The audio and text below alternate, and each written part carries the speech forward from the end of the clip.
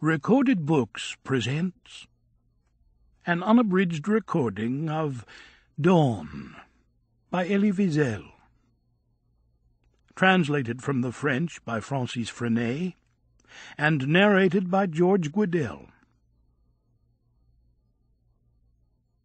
This book is copyrighted 1961 and 2006 by Elie Wiesel. This translation is copyrighted 1989 by Elie Wiesel. This recording is copyrighted 1992 by Recorded Books. Preface. This novel, my first, may be surprising for its sudden relevance to our present times. Does it not have to do with hostage-taking, violence, and clandestine rebellion? Yet the action of the novel is set in a past at once recent and far away, in a Palestine that is still Jewish, ruled by Great Britain before the creation of the State of Israel. Elisha, a young survivor of the death camps, an orphan bereft not only of his father and mother, but of hope, is recruited by members of the resistance. At this point, the enemy is not Arab, but English. The power is in London, not Jerusalem. The tribunals are overburdened, the prisons overflowing. The executioner is working full-time. His justice is draconian. A Jewish combatant is condemned to death. His superiors in the resistance order Elisha to execute one of His Majesty's officials in retaliation. Both men are to die at dawn.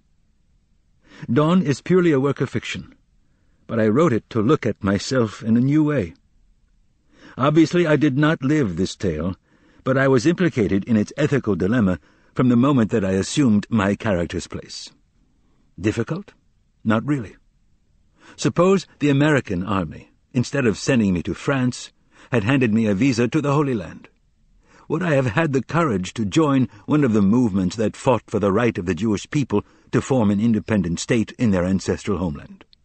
And if so, could I have gone all the way in my commitment and killed a man, a stranger? Would I have had the strength to claim him as my victim? So I wrote this novel in order to explore distant memories and buried doubts. What would have become of me if I had spent not just 1 year in the camps, but 2 or 4? If I had been appointed capo, could I have struck a friend, humiliated an old man? And taking the questions further within the context of the narrative, how are we ever to disarm evil and abolish death as a means to an end? How are we ever to break the cycle of violence and rage? Can terror coexist with justice? Does murder call for murder, despair for revenge? Can hate engender anything but hate? The young hero spends an entire night preparing himself. He looks back on his blighted childhood, his open wounds. At the core of his being, he rejects the new part he is to play. He is afraid of betraying the dead who, as judges and witnesses, observe the living but are unable to come to their aid. And yet, what will dawn bring for him? More darkness, or the light of the coming day? This is where we see two men, albeit enemies, pursue a simple and inevitable dialogue illuminating the human truth that hatred is never an answer, and that death nullifies all answers. There is nothing sacred, nothing uplifting in hatred or in death. In this story, which calls religious and cultural ideas into question, I evoke the ultimate violence, murder. It aims to put on guard all of those who, in the name of their faith or of some ideal, commit cruel acts of terrorism against innocent victims. And yet, this tale about despair becomes a story against despair. Elie Wiesel.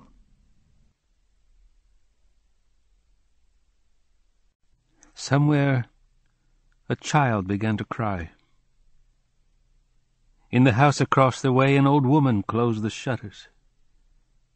It was hot with all the heat of an autumn evening in Palestine. Standing near the window, I looked out at the transparent twilight whose descent made the city seem silent, motionless, unreal, and very far away. Tomorrow, I thought for the 100th time, I shall kill a man. And I wondered if the crying child and the woman across the way knew. I didn't know the man. To my eyes he had no face. He didn't even exist, for I knew nothing about him. I didn't know whether he scratched his nose when he ate, whether he talked or kept quiet when he was making love, whether he gloried in his hate, whether he betrayed his wife or his God or his own future. All I knew was that he was an Englishman, and my enemy. The two terms were synonymous. "Don't torture yourself," said God in a low voice. "This is war." His words were scarcely audible, and I was tempted to tell him to speak louder because no one could possibly hear. The child's crying covered all other sounds, but I couldn't open my mouth because I was thinking of the man who was doomed to die. Tomorrow, I said to myself, we shall be bound together for all eternity by the tie that binds a victim and his executioner. "It's getting dark," said God. "Shall I put on the light?" I shook my head. The darkness was not yet complete. As yet there was no face at the window to mark the exact moment when day changed into night. A beggar had taught me a long time ago how to distinguish night from day. I met him one evening in my hometown when I was saying my prayers in the overheated synagogue. A gaunt, shadowy fellow, dressed in shabby black clothes, with a look in his eyes that was not of this world. It was at the beginning of the war. I was 12 years old. My parents were still alive, and God still dwelt in our town. "Are you a stranger?" I asked him. "I'm not from around here," he said in a voice that seemed to listen rather than speak. Beggars inspired me with mingled feelings of love and fear. I knew that I ought to be kind to them, for they might not be what they seemed. Hasidic literature tells us that a beggar may be the prophet Elijah in disguise, come to visit the earth and the hearts of men and to offer the reward of eternal life to those that treat him well. Nor is the prophet Elijah the only one to put on the garb of a beggar. The angel of death delights in frightening men in the same way. To do him wrong is more dangerous. He may take a man's life or his soul in return. And so the stranger in the synagogue inspired me with fear. I asked him if he was hungry, and he said no. I tried to find out if there was anything he wanted, but without success. I had an urge to do something for him, but didn't know what. The synagogue was empty, and the candles had begun to burn low. We were quite alone, and I was overcome by increasing anxiety. I knew that I shouldn't be there with him at midnight, for that is the hour when the dead rise up from their graves and come to say their prayers. Anyone they find in the synagogue risks being carried away for fear he betray their secret. "Come to my house," I said to the beggar. "There you can find food to eat and a bed in which to sleep." "I never sleep," he replied. I was quite sure then that he wasn't a real beggar. I told him that I had to go home, and he offered to keep me company. As we walked along the snow-covered streets, he asked me if I was ever afraid of the dark. "Yes, I am," I said. I wanted to add that I was afraid of him, too, but I felt he knew that already. "You mustn't be afraid of the dark," he said, gently grasping my arm and making me shudder. "Night is purer than day. It is better for thinking and loving and dreaming. At night everything is more intense, more true. The echo of words that have been spoken during the day takes on a new and deeper meaning. The tragedy of man is that he doesn't know how to distinguish between day and night. He says things at night that should only be said by day. He came to a halt in front of my house. I asked him again if he didn't want to come in, but he said no, he must be on his way. That's it, I thought. He's going back to the synagogue to welcome the dead. "Listen," he said, digging his fingers into my arm. "I'm going to teach you the art of distinguishing between day and night. Always look at a window, and failing that, look into the eyes of a man. If you see a face, any face, then you can be sure that night has succeeded day. For believe me, night has a face." Then, without giving me time to answer, he said goodbye and disappeared into the snow. Every evening since then I had made a point of standing near a window to witness the arrival of night. And every evening I saw a face outside. It wasn't always the same face, for no one night was like another. In the beginning I saw the face of the beggar. Then, after my father's death, I saw his face, with the eyes grown large with death and memory. Sometimes total strangers lent the night their tearful face or their forgotten smile. I knew nothing about them except that they were dead. "Don't torture yourself in the dark," said God. "This is war." I thought of the man I was to kill at dawn, and of the beggar. Suddenly I had an absurd thought. What if the beggar were the man I was to kill? Outside, the twilight faded abruptly away, as it so often does in the Middle East. The child was still crying. It seemed to me more plaintively than before. The city was like a ghost ship, noiselessly swallowed up by the darkness. I looked out the window, where a shadowy face was taking shape out of the deep of the night. A sharp pain caught my throat. I couldn't take my eyes off the face. It was my own.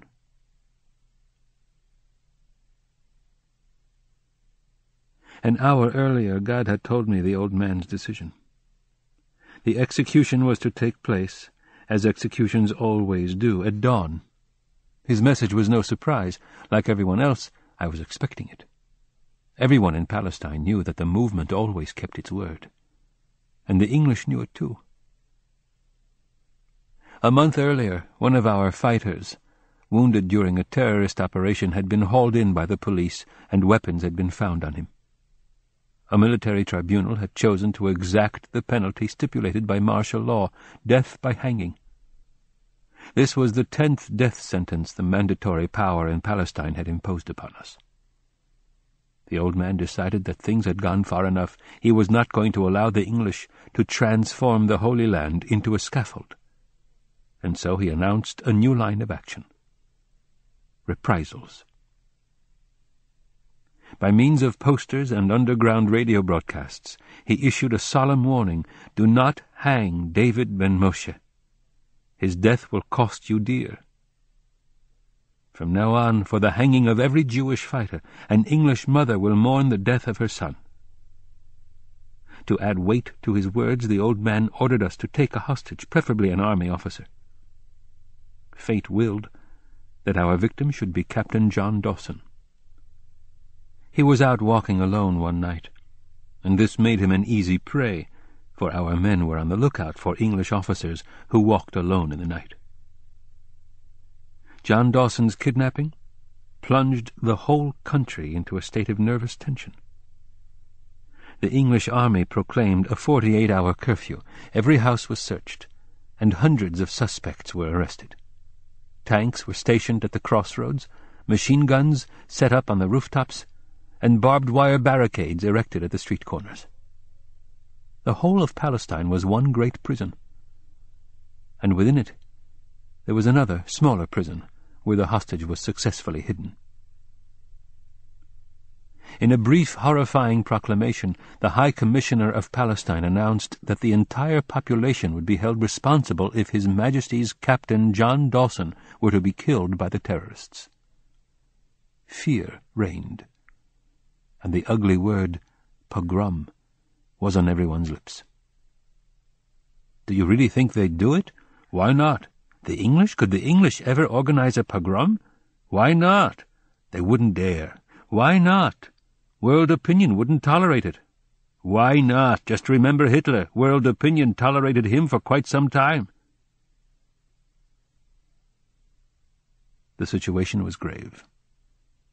The Zionist leaders recommended prudence. They got in touch with the old man and begged him for the sake of the nation not to go too far. There was talk of vengeance, of a pogrom, and this meant that innocent men and women would have to pay. The old man answered, "If David ben Moshe is hanged, John Dawson must die. If the movement were to give in, the English would score a triumph. They would take it for a sign of weakness and impotence on our part, as if we were saying to them, 'Go ahead and hang all the young Jews who are holding out against you.' Now the movement cannot give in. Violence is the only language the English can understand. Man for man. Death for death." Soon the whole world was alerted. The major newspapers of London, Paris, and New York headlined the story with David ben Moshe sharing the honors, and a dozen special correspondents flew into Lydda. Once more Jerusalem was the center of the universe. In London, John Dawson's mother paid a visit to the Colonial Office and requested a pardon for David ben Moshe, whose life was bound up with that of her son. With a grave smile, the Secretary of State for Colonial Affairs told her, "Have no fear, the Jews will never do it. You know how they are. They shout and cry and make a big fuss, but they are frightened by the meaning of their own words. Don't worry, your son isn't going to die." The High Commissioner was less optimistic. He sent a cable to the Colonial Office recommending clemency. Such a gesture, he said, would dispose worldwide public opinion in England's favor. The Secretary personally telephoned his reply. The recommendation had been studied at a cabinet meeting. 2 members of the cabinet had approved it, but the others said no. They alleged not only political reasons, but the prestige of the crown as well. A pardon would be interpreted as a sign of weakness. It might give ideas to young, self-styled idealists in other parts of the empire. People would say, "In Palestine a group of terrorists has told Great Britain where to get off." And the Secretary added on his own behalf, "We should be the laughing-stock of the world. And think of the repercussions in the House of Commons. The opposition are waiting for just such a chance to sweep us away." "So the answer is no?" asked the High Commissioner. "It is." "And what about John Dawson, sir?" "They won't go through with it." "Sir, I beg to disagree." "You're entitled to your opinion." A few hours later, the official Jerusalem radio announced that David ben Moshe's execution would take place in the prison at Acre at dawn the next day. The condemned man's family had been authorized to pay him a farewell visit, and the population was enjoined to remain calm. After this came the other news of the day. At the United Nations, a debate on Palestine was in the offing. In the Mediterranean, 2 ships carrying illegal immigrants had been detained, and the passengers taken to internment on Cyprus. An automobile accident at Netanya, 1 man dead, 2 injured.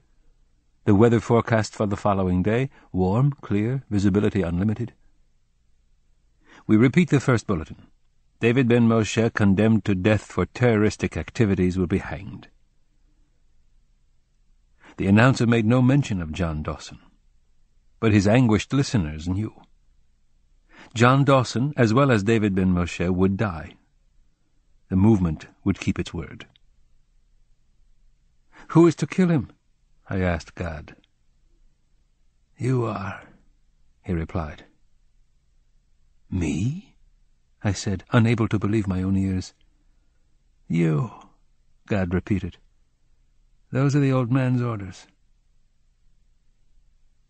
I felt as if a fist had been thrust into my face. The earth yawned beneath my feet, and I seemed to be falling into a bottomless pit where existence was a nightmare. "This is war," God was saying. His voice sounded as if it came from very far away. I could barely hear it.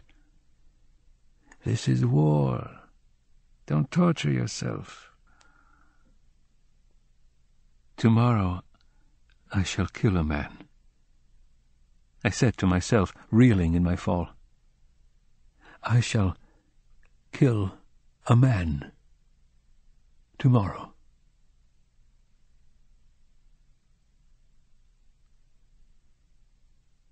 Elisha is my name. At the time of this story, I was 18 years old. God had recruited me for the movement and brought me to Palestine. He had made me into a terrorist. I had met God in Paris, where I went straight from Buchenwald, immediately after the war. When the Americans liberated Buchenwald, they offered to send me home, but I rejected the offer. I didn't want to relive my childhood, to see our house in foreign hands. I knew that my parents were dead and my native town was occupied by the Russians. What was the use of going back? "No, thanks," I said. "I don't want to go home." "Then where do you want to go?" I said I didn't know. It didn't really matter. After staying on for 5 weeks in Buchenwald, I was put aboard a train for Paris. France had offered me asylum, and as soon as I reached Paris, a rescue committee sent me for a month to a youth camp in Normandy. When I came back from Normandy, the same organization got me a furnished room on the Rue du Marois and gave me a grant which covered my living expenses and the cost of the French lessons, which I took every day of the week except Saturday and Sunday, from a gentleman with a moustache whose name I have forgotten. I wanted to master the language sufficiently to sign up for a philosophy course at the Sorbonne. The study of philosophy attracted me because I wanted to understand the meaning of the events of which I had been the victim. In the concentration camp, I had cried out in sorrow and anger against God and also against man, who seemed to have inherited only the cruelty of his creator. I was anxious to re-evaluate my revolt in an atmosphere of detachment, to view it in terms of the present. So many questions obsessed me. Where is God to be found? In suffering or in rebellion? When is a man most truly a man? When he submits or when he refuses? Where does suffering lead him? To purification or to bestiality? Philosophy, I hoped, would give me an answer. It would free me from my memories, my doubts, my feeling of guilt. It would drive them away, or at least bring them out in concrete form into the light of day. My purpose was to enroll at the Sorbonne and devote myself to this endeavor. But I did nothing of the sort, and God was the one who caused me to abandon my original aim. If today I am only a question mark, He is responsible. One evening there was a knock at my door. I went to open it, wondering who it could be. I had no friends or acquaintances in Paris, and spent most of the time in my room, reading a book or sitting with my hand over my eyes, thinking about the past. "I would like to talk with you." The man who stood in the doorway was young, tall, and slender. Wearing a raincoat, he had the appearance of a detective or an adventurer. "Come in," I said, after he had already entered. He didn't take off his coat. Silently he walked over to the table, picked up the few books that were there, riffled their pages, and then put them down. Then he turned to me. "I know who you are," he said. "I know everything about you." His face was tanned, expressive. His hair was unruly, one strand perpetually on his forehead. His mouth was hard, almost cruel, thus accentuating the kindness, the intensity and warm intelligence in his eyes. "You are more fortunate than I, for I know very little about myself." A smile came to his lips. "I didn't come to talk about your past." "The future," I answered, "is of limited interest to me." He continued to smile. "The future," he asked. "Are you attached to it?" I felt uneasy. I didn't understand him. The meaning of his questions escaped me. Something in him set me on edge. Perhaps it was the advantage of his superior knowledge, for he knew who I was, although I didn't even know his name. He looked at me with such familiarity, such expectation, that for a moment I thought he had mistaken me for someone else, that it wasn't me he had come to see. "Who are you?" I asked. "What do you want with me?" "I am God," he said in a resonant voice, as if he were uttering some Kabbalistic sentence which contained an answer to every question. He said, "I am God," in the same way that Jehovah said, "I am that I am." "Very good," I said, with mingled curiosity and fear. "Your name is God. Happy to know you. And now that you've introduced yourself, may I ask the purpose of your call? What do you want of me?" His piercing eyes seemed to look straight through me. After several moments of this penetrating stare, he said, in a quite matter-of-fact way, "I want you to give me your future." Having been brought up in the Hasidic tradition, I had heard strange stories about the Meshulah, the mysterious messenger of fate to whom nothing is impossible. His voice is such as to make a man tremble, for the message it brings is more powerful than either the bearer or the recipient. His every word seems to come from the Absolute, the Infinite, and its significance is at the same time fearful and fascinating. God is a Meshulah, I said to myself. It was not his physical appearance that gave me this impression, but rather what he said, and the way he said it. "Who are you?" I asked again in terror. Something told me that at the end of the road we were to travel together, I should find another man, very much like myself, whom I should hate. "I am a messenger," he said. I felt myself grow pale. My premonition was correct. He was a messenger, a man sent by fate, to whom I could refuse nothing. I must sacrifice everything to him, even hope, if he asked it. "You want my future?" I asked. "What will you do with it?" He smiled again, but in a cold, distant manner, as one who possesses a power over men. "I'll make it into an outcry," he said, and there was a strange light in his dark eyes. "An outcry first of despair and then of hope, and finally a shout of triumph." I sat down on my bed, offering him the only chair in the room, but he remained standing. In the Hasidic legends, the messenger is always portrayed standing, as if his body must at all times serve as a connecting link between heaven and earth. Standing thus in a trench coat which seemed as if it had never been taken off, and were an integral part of his body, with his head inclined toward his right shoulder and a fiery expression in his eyes, he proceeded to tell me about the movement. He smoked incessantly, but even when he paused to light a cigarette, he continued to stare obliquely at me and never stopped talking. He talked until dawn, and I listened with my eyes and mind wide open. Just so I had listened as a child to the grizzled master who revealed to me the mysterious universe of the Kabbalah, where every idea is a story, and every story, even one concerned with the life of a ghost, is a spark from eternity.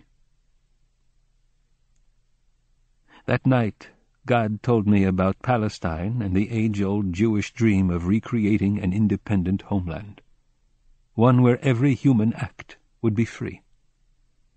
He told me also of the movement's desperate struggle with the English. "The English government has sent 100,000 soldiers to maintain so-called order. We of the movement are no more than 100 strong, but we strike fear into their hearts. Do you understand what I am saying? We cause the English, yes, the English, to tremble." The sparks in his dark eyes lit up the fear of 100,000 uniformed men. This was the first story I had ever heard in which the Jews were not the ones to be afraid. Until this moment I had believed that the mission of the Jews was to represent the trembling of history rather than the wind which made it tremble. The paratroopers, the police dogs, the tanks, the planes, the Tommy guns, the executioners, they are all afraid. The Holy Land has become for them a land of fear. They don't dare walk out on the streets at night or look a young girl in the eye for fear that she may shoot them in the belly, or stroke the head of a child for fear that he may throw a hand grenade in their face. They dare neither to speak nor to be silent. They are afraid. Hour after hour, Gad spoke to me of the blue nights of Palestine, of their calm and serene beauty. You walk out in the evening with a woman, you tell her that she is beautiful, and you love her, and 20 centuries hear what you are saying. But for the English, the night holds no beauty. For them every night opens and shuts like a tomb. Every night 2, 3, a dozen soldiers are swallowed up by the darkness, and never seen again. Then God told me the part he expected me to play. I was to give up everything and go with him to join the struggle. The movement needed fresh recruits and reinforcements. It needed young men who were willing to offer it their future. The sum of their futures would be the freedom of Israel, the future of Palestine. It was the first time that I had heard any of these things. My parents had not been Zionists. To me, Zion was a sacred ideal, a messianic hope, a prayer, a heartbeat, but not a place on the map or a political slogan, a cause for which men killed and died. God's stories were utterly fascinating. I saw in him a prince of Jewish history, a legendary messenger sent by fate to awaken my imagination, to tell the people whose past was now their religion, "Come, come, the future is waiting for you with open arms. From now on you will no longer be humiliated, persecuted, or even pitied. You will not be strangers encamped in an age and a place that are not yours. Come, brothers, come." God stopped talking and went to look out the window at the approaching dawn. The shadows melted away, and a pale, prematurely weary light, the color of stagnant water, invaded my small room. "I accept your offer," I said. I said it so softly that God seemed not to hear. He remained standing by the window, and after a moment of silence turned around to say, "Here is the dawn. In our land it is very different. Here the dawn is grey. In Palestine it is red, like fire." "I accept, God," I repeated. "I heard you," he said, with a smile the color of the Paris dawn. "You'll be leaving in 3 weeks. The autumn breeze blowing in through the window made me shiver. 3 weeks, I reflected, before I plunge into the unknown. Perhaps my shiver was caused not so much by the breeze as by this reflection. I believe that even then, unconsciously, I knew that at the end of the road I was to travel with God, a man was waiting. A man who would be called upon to kill another man. Myself. Radio Jerusalem. Last-minute news flashes. David ben Moshe's execution will take place at dawn tomorrow. The High Commissioner has issued an appeal for calm. Curfew at 9 o'clock. No one will be allowed on the streets. I repeat, no one will be allowed on the streets. The army has orders to shoot at sight." The announcer's voice betrayed his emotion. As he said the name David ben Moshe, there must have been tears in his eyes. All over the world, the young Jewish fighter was the hero of the day. All the wartime resistance movements of Europe held rallies in front of the British embassies. The chief rabbis of the capital cities sent a joint petition to His Majesty the King. Their telegram, with some 30 signatures at the bottom, ran, "Do not hang a young man whose only crime is fidelity to his ideal." A Jewish delegation was received at the White House, and the President promised to intercede. That day, the heart of humanity was one with that of David ben Moshe. It was 8 o'clock in the evening, and completely dark. Gad switched on the light. Outside, the child was still crying. "The dirty dogs," said Gad. "They're going to hang him." His face and hands were red and perspiring. He paced up and down the room, lighting one cigarette after another, only to throw each one away. "They're going to hang him," he repeated. "The bastards." The news broadcast came to an end, and a program of choral singing followed. I started to turn the radio off, but God held me back.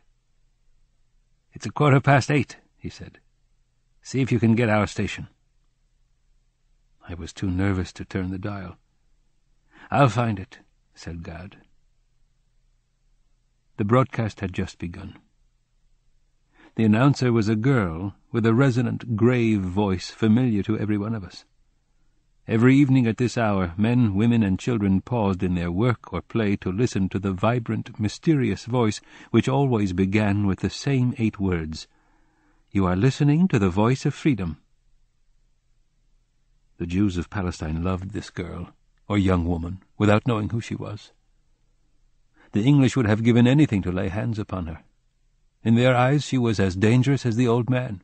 She too was a part of the legend. Only a very few people, no more than 5, knew her identity, and God and I were among them. Her name was Ilana. She and God were in love, and I was a friend to both of them. Their love was an essential part of my life. I needed to know that there was such a thing as love, and that it brought smiles and joy in its wake. "You are listening to the voice of freedom," Ilana repeated. God's dark face quivered. He was bent almost double over the radio, as if he wanted to touch with his hands and eyes the clear, deeply moving voice of Ilana, which tonight was his voice, and mine, and that of the whole country. "2 men are preparing to meet death at dawn tomorrow," said Ilana, as if she were reading a passage from the Bible. "One of them deserves our admiration, the other our pity. Our brother and guide, David ben Moshe, knows why he is dying. John Dawson does not know. Both of them are vigorous and intelligent, on the threshold of life and happiness. They might have been friends, but now this can never be. At dawn tomorrow, at the same hour, the same minute, they will die, but not together, for there is an abyss between them. David ben Moshe's death is meaningful. John Dawson's is not. David is a hero, John a victim." For 20 minutes, Ilana went on talking. The last part of her broadcast was dedicated exclusively to John Dawson because he had the greater need of comfort and consolation. I knew neither David nor John, but I felt bound to them and their fates. It flashed across my mind that in speaking of John Dawson's imminent death, Ilana was speaking of me also, since I was his killer. Who was to kill David ben Moshe? For a moment I had the impression that I was to kill both of them, and all the other Johns and Davids on earth. I was the executioner. And I was 18 years old. 18 years of searching and suffering, of study and rebellion, and they all added up to this. I wanted to understand the pure, unadulterated essence of human nature, the path to the understanding of man. I had sought after the truth, and here I was about to become a killer, a participant in the work of death and God. I went over to the mirror hanging on the wall and looked into my face. I almost cried out, for everywhere I saw my own eyes. As a child I was afraid of death. I was not afraid to die, but every time I thought of death I shuddered. "Death," Kalman the grizzled master told me, "is a being without arms or legs or mouth or head. It is all eyes. If you ever meet a creature with eyes everywhere, you can be sure that it is death." God was still leaning over the radio. "Look at me," I said, but he didn't hear. "John Dawson, you have a mother," Ilana was saying. "At this hour she must be crying, or eating her heart out in silent despair. She will not go to bed tonight. She will sit in a chair near the window, watch in hand, waiting for dawn. Her heart will skip a beat when yours stops beating forever. 'They've killed my son,' she will say, 'those murderers.' But we are not murderers, Mrs. Dawson." "Look at me, God," I repeated. He raised his eyes, shot me a glance, shrugged his shoulders, and went back to the voice of Ilana. God doesn't know that I am deaf, I thought to myself. But John Dawson's mother, sitting near the window of her London flat, must surely know. She is gazing out into the night, and the night has 1,000 eyes, which are mine. "No, Mrs. Dawson, we are not murderers. Your cabinet ministers are murderers. They are responsible for the death of your son. We should have preferred to receive him as a brother, to offer him bread and milk and show him the beauties of our country. But your government made him our enemy, and by the same token signed his death warrant. No, we are not murderers." I buried my head in my hands. The child outside had stopped crying.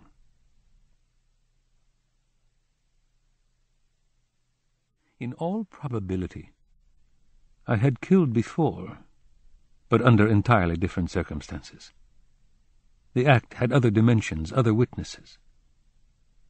Since my arrival in Palestine several months before, I had taken part in various tangles with the police, in sabotage operations, in attacks on military convoys making their way across the green fields of Galilee or the White Desert. There had been casualties on both sides, but the odds were in our favor because the night was our ally. Under cover of darkness, we took the enemy by surprise. We set fire to an army encampment, killed 12 soldiers, and disappeared without leaving any traces behind us. The movement's objective was to kill the greatest number of soldiers possible. It was that simple. Ever since the day of my arrival, my first steps on the soil of Palestine, this idea had been imprinted upon my brain.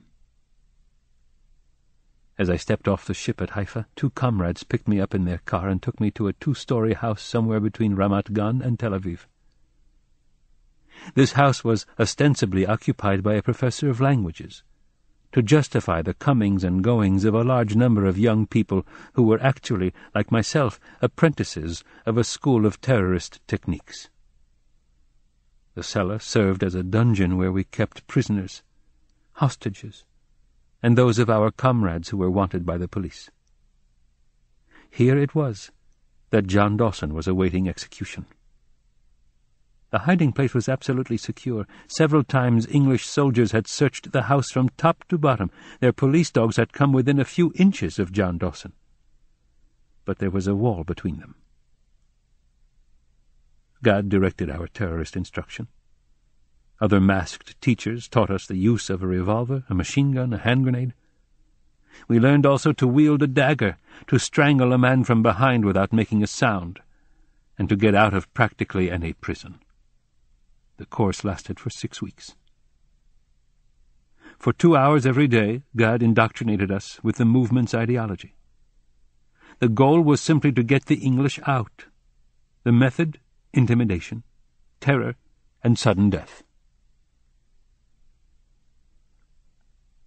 On the day when the English understand that their occupation will cost them blood, they won't want to stay, God told us. It's cruel, inhuman, if you like, but we have no other choice. For generations we've wanted to be better, more pure in heart than those who persecuted us. You've all seen the result. Hitler and the extermination camps in Germany. We've had enough of trying to be more just than those who claim to speak in the name of justice. When the Nazis killed 1/3 of our people, just men found nothing to say. If ever it's a question of killing off Jews, everyone is silent. There are 20 centuries of history to prove it. We can rely only on ourselves. If we must become more unjust and inhuman than those who have been unjust and inhuman to us, then we shall do so. We don't like to be bearers of death. Heretofore we've chosen to be victims rather than executioners. The commandment, "Thou shalt not kill," was given from the summit of one of the mountains here in Palestine, and we were the only ones to obey it. But that's all over. We must be like everybody else. Murder will be not our profession, but our duty. In the days and weeks and months to come, you will have only one purpose: to kill those who have made us killers. We shall kill in order that once more we may be men.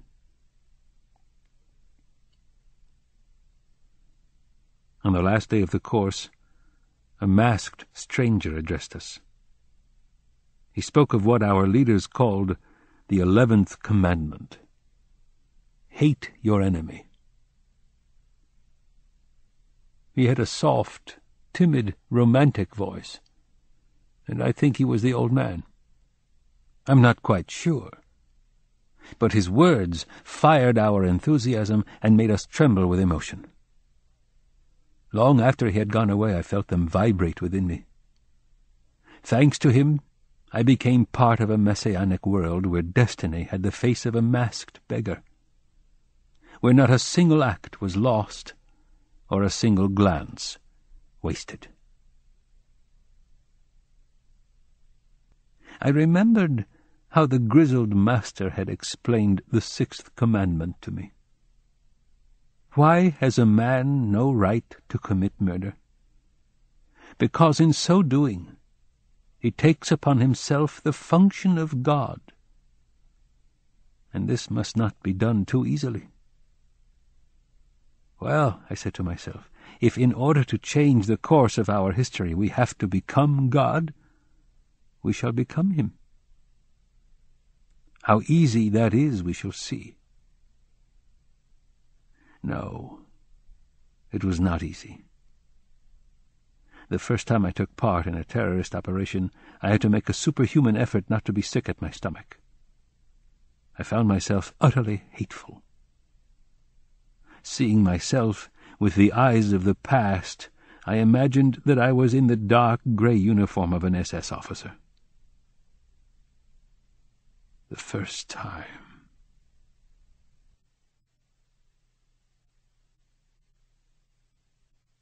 They ran like rabbits. Like drunken rabbits, looking for the shelter of a tree. They seemed to have neither heads nor hands, but only legs. And these legs ran like rabbits, sotted with wine and sorrow. But we were all around them, forming a circle of fire from which there was no escape. We were there with our Tommy guns, and our bullets were a flaming wall on which their lives were shattered to the accompaniment of agonized cries which I shall hear until the last day of my life. There were 6 of us. I don't remember the names of the 5 others, but God was not among them. That day he stayed at the school as if to show that he had complete confidence in us. As if he were saying, "Go to it, you can get along without me." My 5 comrades and I set out, either to kill or to be killed. "Good luck," said God as he shook hands with us before we went away. "I'll wait here for your return." This was the first time that I had been assigned to any operation, and I knew that when I came back, if I came back, I should be another man. I should have undergone my baptism of fire, my baptism of blood. I knew that I should feel very differently, but I had no idea that I should be ready to vomit. Our mission was to attack a military convoy on the road between Haifa and Tel Aviv. The exact spot was the curve near the village of Hedera, the time late afternoon. In the disguise of workmen coming home from their job, we arrived at the chosen place 30 minutes before H hour. If we had come any earlier, our presence might have attracted attention. We set mines on either side of the curve and moved into planned positions. A car was waiting 50 yards away to take us to Petach Tikva, where we were to split up and be driven in 3 other cars back to our base at the school. The convoy arrived punctually upon the scene. 3 open trucks carrying about 20 soldiers. The wind ruffled their hair, and the sun shone upon their faces. At the curve, the first truck was exploded by one of our mines, and the others came to an abrupt halt with screeching brakes. The soldiers leaped to the ground and were caught in the crossfire of our guns. They ran with lowered heads in every direction, but their legs were cut by our bullets, as if by an immense scythe, and they fell shrieking to the ground. The whole episode lasted no more than a single minute. We withdrew in good order, and everything went according to plan. Our mission was accomplished. God was waiting at the school, and we made our report to him. His face glowed with pride. "Good work," he said. "The old man won't believe it." It was then that nausea overcame me. I saw the legs running like frightened rabbits, and I found myself utterly hateful. I remembered the dreaded SS guards in the Polish ghettos.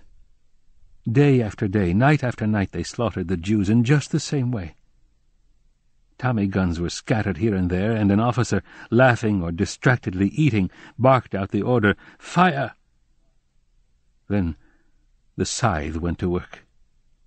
A few Jews tried to break through the circle of fire, but they only rammed their heads against its insurmountable wall. They, too, ran like rabbits sotted with wine and sorrow. And death mowed them down.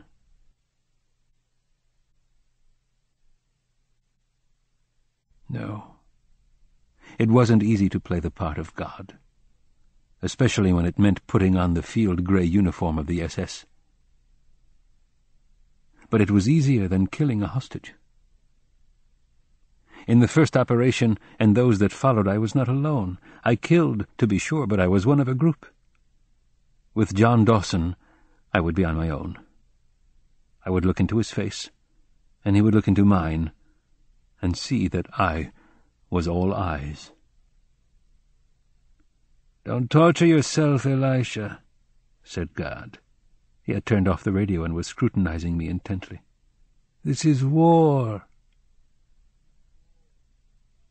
I wanted to ask him whether God, the God of war, wore a uniform. But I chose to keep silent. God doesn't wear a uniform, I said to myself. God is a member of the resistance movement, a terrorist.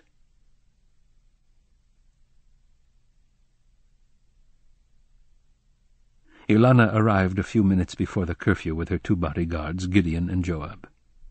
She was restless and somber, more beautiful than ever. Her delicate features seemed chiseled out of brown marble, and there was an expression of heart-rending melancholy on her face. She was wearing a grey skirt and a white blouse, and her lips were very pale. "Unforgettable," "That broadcast of yours," murmured Gad. "The old man wrote it," said Ilana. "But your voice—" "That's the old man's creation, too," said Ilana, sinking exhausted into a chair. And after a moment of complete silence she added, "Today I saw him crying. I have an idea that he cries more often than we know." "The lucky fellow," I thought to myself. "At least he can cry. When a man weeps, he knows that one day he will stop." Joab gave us the latest news of Tel Aviv, of its atmosphere of anxiety and watchful waiting. People were afraid of mass reprisals, and all the newspapers had appealed to the old man to call off John Dawson's execution. The name of John Dawson, rather than that of David ben Moshe, was on everyone's lips. "That's why the old man was crying," said Gad, brushing a stubborn lock of hair back from his forehead. "The Jews are not yet free of their persecution reflex. They haven't the guts to strike back." "In London the cabinet is in session," Joab went on. "In New York the Zionists are holding a huge demonstration in Madison Square Garden. The UN is deeply concerned." "I hope David knows," said Ilana. Her face had paled to a bronze hue.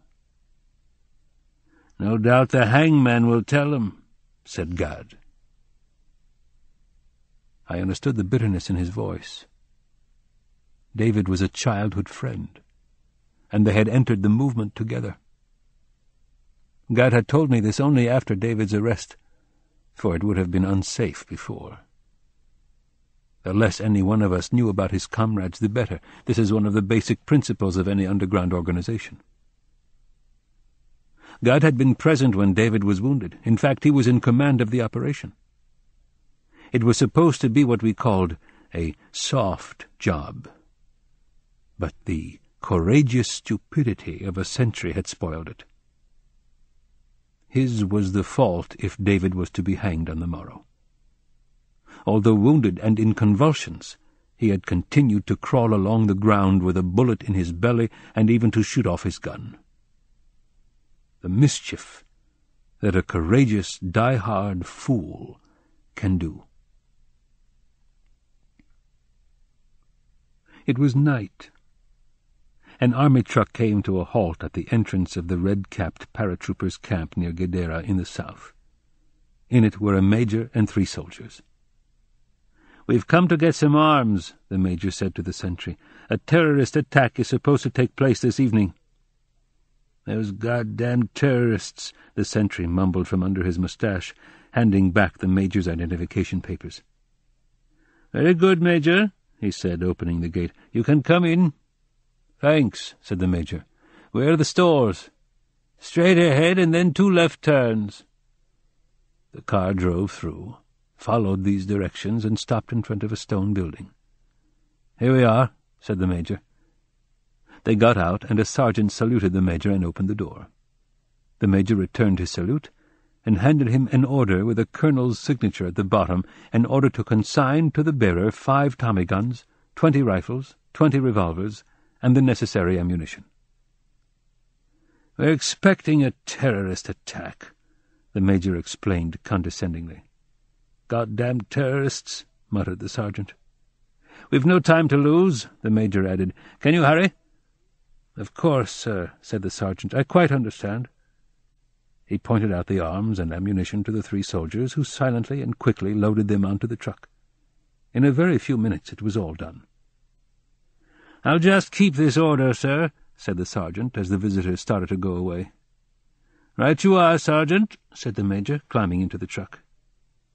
The sentry was just about to open the gate when in his sentry box the telephone rang.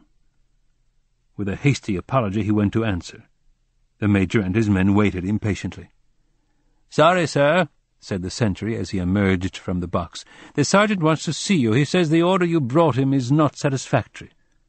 The major got down from the truck. "I'll clear it up with him on the telephone," he said. As the sentry turned around to re-enter the box, the Major brought his fist down on the back of his neck. The sentry fell noiselessly to the ground. Gad went over to the gate, opened it, and signaled to the driver to go through. Just then the sentry came to and started shooting. Dan put a bullet into his belly, while Gad jumped onto the truck and called out, "Let's go, and hurry!" The wounded sentry continued to shoot, and one of his bullets punctured a tire. Gad retained his self-possession and decided that the tire must be changed. "David and Dan keep us covered," he said in a quiet, assured voice.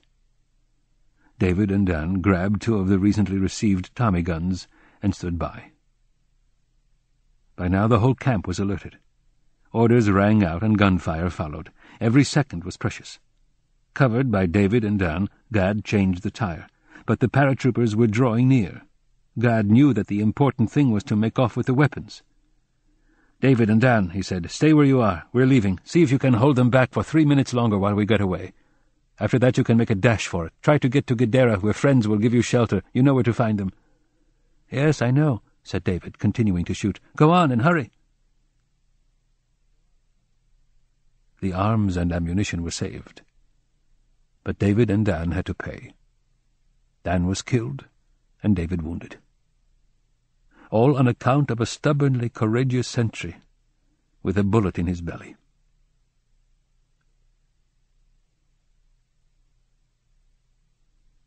"He was a wonderful fellow, David," said Ilana. Already she spoke of him as if he belonged to the past. "I hope the hangman knows it," retorted Gad. I understood his bitterness. Indeed, I envied it. He was losing a friend, and it hurt. But when you lose a friend every day, it doesn't hurt so much. And I'd lost plenty of friends in my time. Sometimes I thought of myself as a living graveyard. That was the real reason I followed God to Palestine and became a terrorist. I had no more friends to lose. "They say that the hangman always wears a mask," said Joab, who had been standing silently in front of the kitchen door. "I wonder if it's true." "I think it is," I said. "The hangman wears a mask. You can't see anything but his eyes."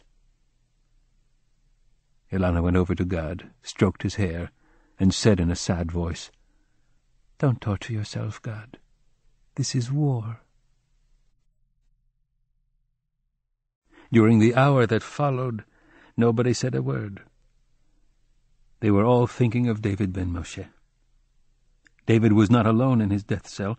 His friends were with him, all except me. I did not think of David except when they pronounced his name. When they were silent, my thoughts went out to someone else, to a man I didn't yet know, any more than I knew David, but whom I was fated to know.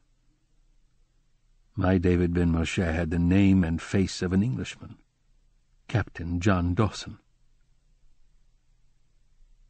We sat around the table, and Ilana served us some steaming tea. For some time we sipped it without speaking. We looked into the golden liquid in our cups, as if we were searching in it for the next step after our silence and the meaning of the events which had brought it about.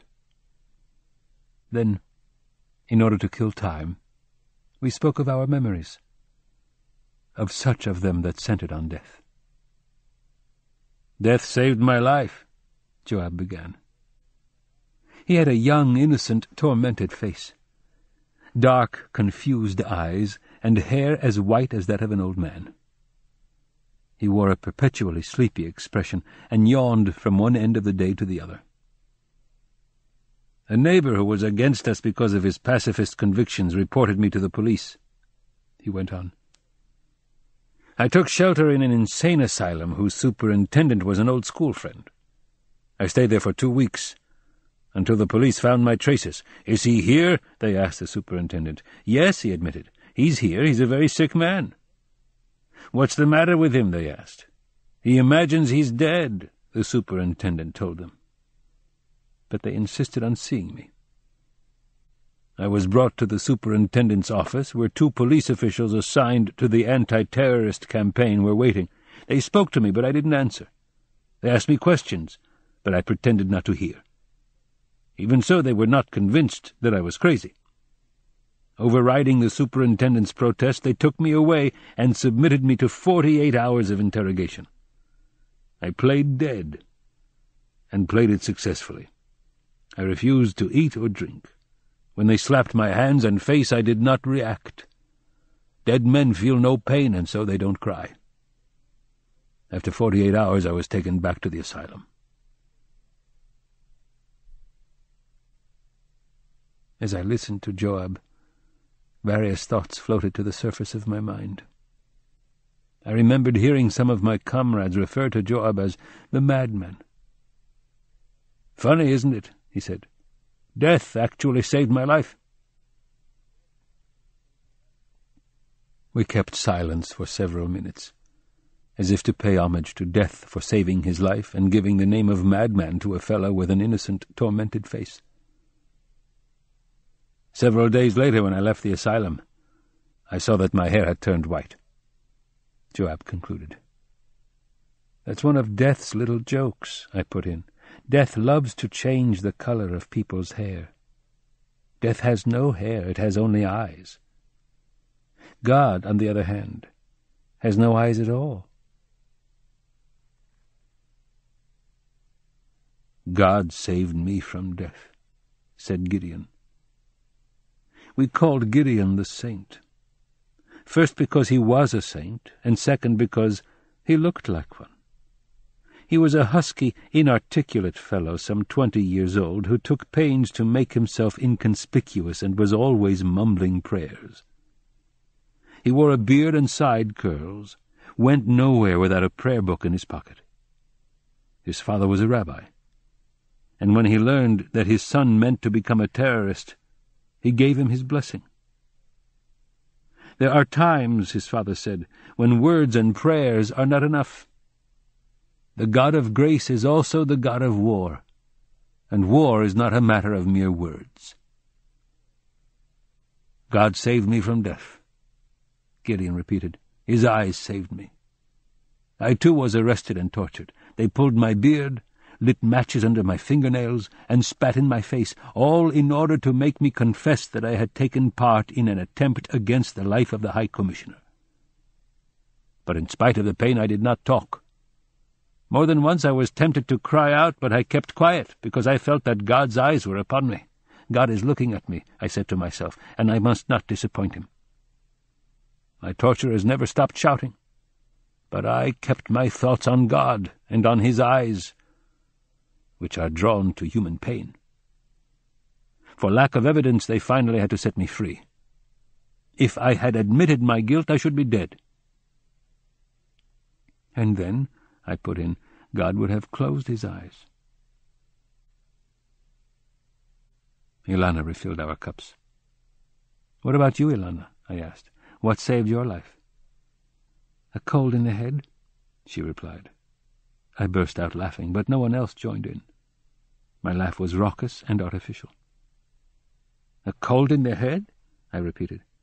"Yes," said Ilana quite seriously. "The English have no description of me. They know only my voice. One day they hauled in a whole group of women, myself among them. At the police station, a sound engineer compared each one of our voices to that of the mysterious announcer of the Voice of Freedom.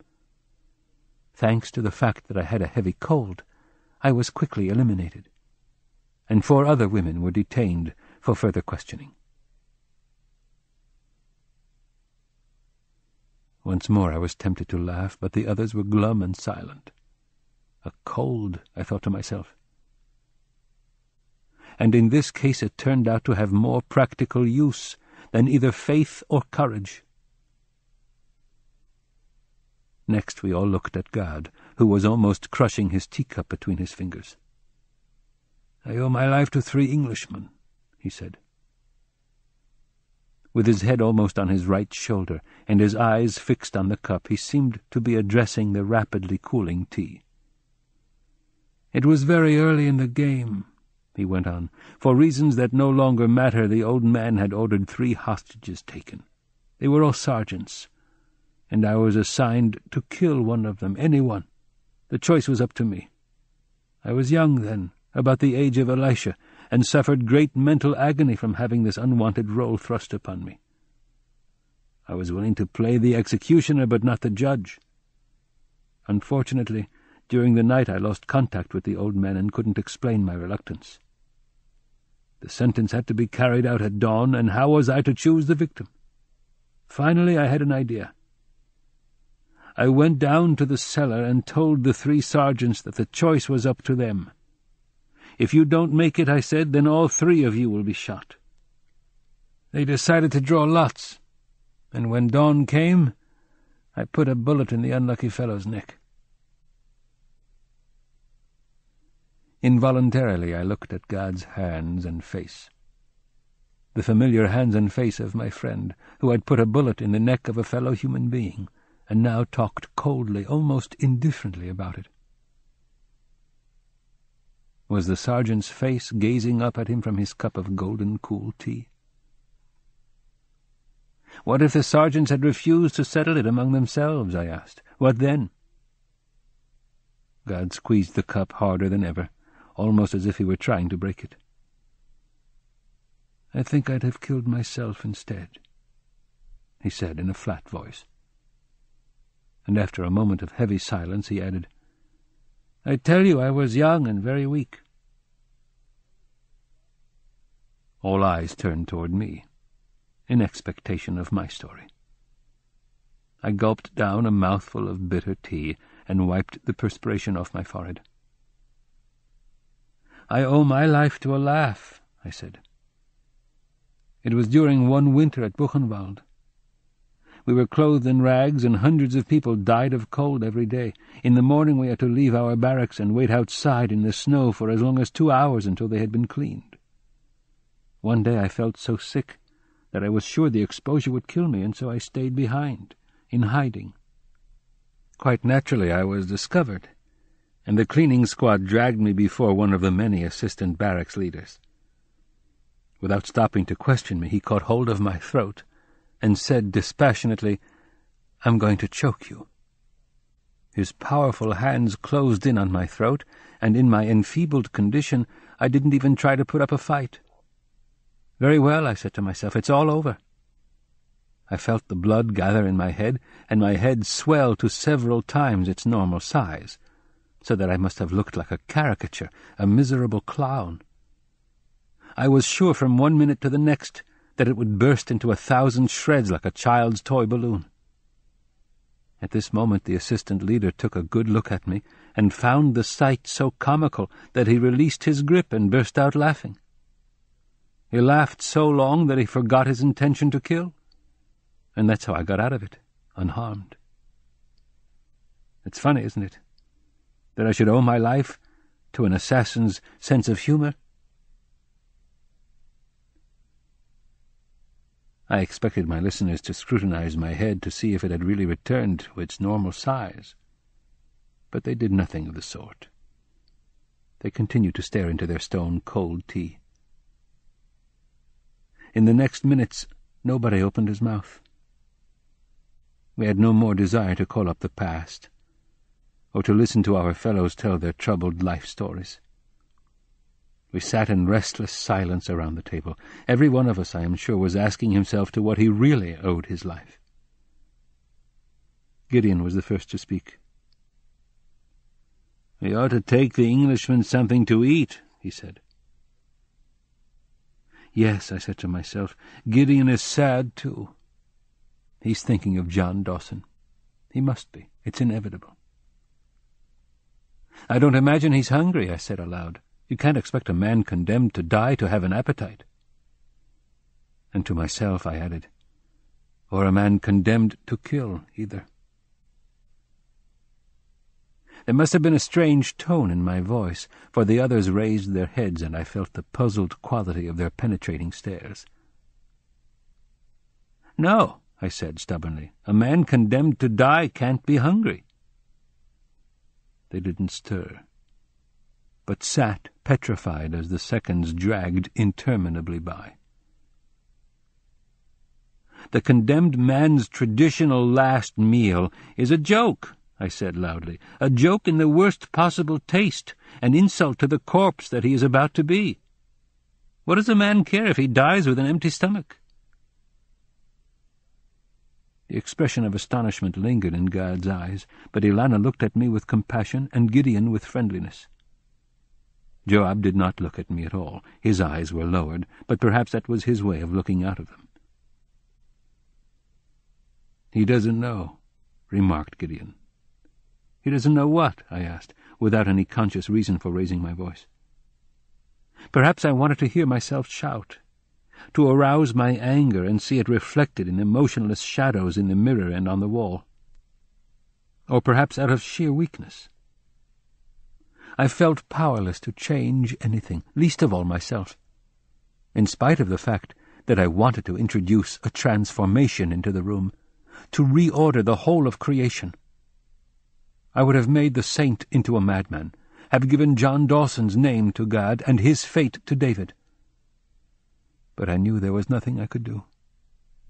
To have such power, I should have had to take the place of death, not just of the individual death of John Dawson, the English captain, who had no more appetite than I. "What doesn't he know?" I repeated stridently. "He doesn't know he's going to die," said Gideon in a sorrowfully dreamy voice. "His stomach knows," I retorted. "A man about to die listens only to his stomach. He pays no attention to his heart or to his past, or to yours for that matter. He doesn't even hear the voice of the storm. He listens to his stomach, and his stomach tells him that he is going to die and that he isn't hungry." I had talked too fast and too loud, and I was left panting. I should have liked to run away, but my friend's stares transfixed me. Death sealed off every exit, and everywhere there were eyes. "I'm going down to the cellar," said Gideon. "I'll ask him if he wants something to eat." "Don't ask him anything," I said. "Simply tell him that tomorrow, when the sun rises above the blood-red horizon, he, John Dawson, will say goodbye to life, goodbye to his stomach. Tell him that he's going to die." Gideon got up, with his eyes still on me, and started toward the kitchen and the entrance to the cellar. At the door he paused. "I'll tell him," he said, with a quickly fading smile. Then he turned on his heels, and I heard him going down the stairs. I was grateful for his consent. He, and not I, would warn John Dawson of his approaching end. I could never have done it. It's easier to kill a man than to break the news that he's going to die. "Midnight," said Joab. Midnight, I reflected. The hour when the dead rise out of their grave and come to say their prayers in the synagogue. The hour when God himself weeps over the destruction of the temple. The hour when a man should be able to plumb the depths of his being and to discover the temple in ruins. A God that weeps, and dead men that pray. "Poor boy," murmured Ilana. She didn't look at me, but her tears scrutinized my face. Her tears, rather than her eyes, caressed me. "Don't say that, Ilana. Don't call me poor boy." There were tears in her eyes, or rather, there were tears in the place of her eyes. Tears which with every passing second grew heavier and more opaque and threatened to overflow. I was afraid that suddenly the worst would happen. The dusky Ilana would no longer be there. She would have drowned in her tears. I wanted to touch her arm and say, "Don't cry. Say what you like, but don't cry." But she wasn't crying. It takes eyes to cry. And she had no eyes, only tears where her eyes should have been. "Poor boy," she repeated. Then what I had foreseen came true. Ilana disappeared, and Catherine was there instead. I wondered why Catherine had come, but her apparition did not particularly surprise me. She liked the opposite sex, and particularly she liked little boys who were thinking of death. She liked to speak of love to little boys, and since men going to their death are little boys, she liked to speak to them of love. For this reason her presence in the magical room, magical because it transcended the differences, the boundary lines between the victim and the executioner, between the present and the past, was not surprising. I had met Catherine in Paris in 1945, when I had just come from Buchenwald, that other magical spot where the living were transformed into dead and their future into darkness. I was weakened and half-starved. One of the many rescue committees sent me to a camp where 100 boys and girls were spending their summer vacation. The camp was in Normandy, where the early morning breeze rustled the same way it did in Palestine. Because I knew no French, I couldn't communicate with the other boys and girls. I ate and sunbathed with them, but I had no way of talking. Catherine was the only person who seemed to know any German, and occasionally we exchanged a few words. Sometimes she came up to me at the dining-room table and asked me whether I had slept well, enjoyed my meal, or had a good time during the day. She was 26 or 7 years old, small, frail, and almost transparent, with silky blonde sunlit hair and blue, dreamy eyes which never cried. Her face was thin, but saved from being bony by the delicacy of the features. She was the first woman I had seen from nearby. Before this, that is, before the war, I didn't look at women. On my way to school or the synagogue, I walked close to the walls with my eyes cast down on the ground. I knew that women existed, and why, but I didn't appreciate the fact that they had a body, breasts, legs, hands, and lips whose touch sets a man's heart to beating. Catherine revealed this to me.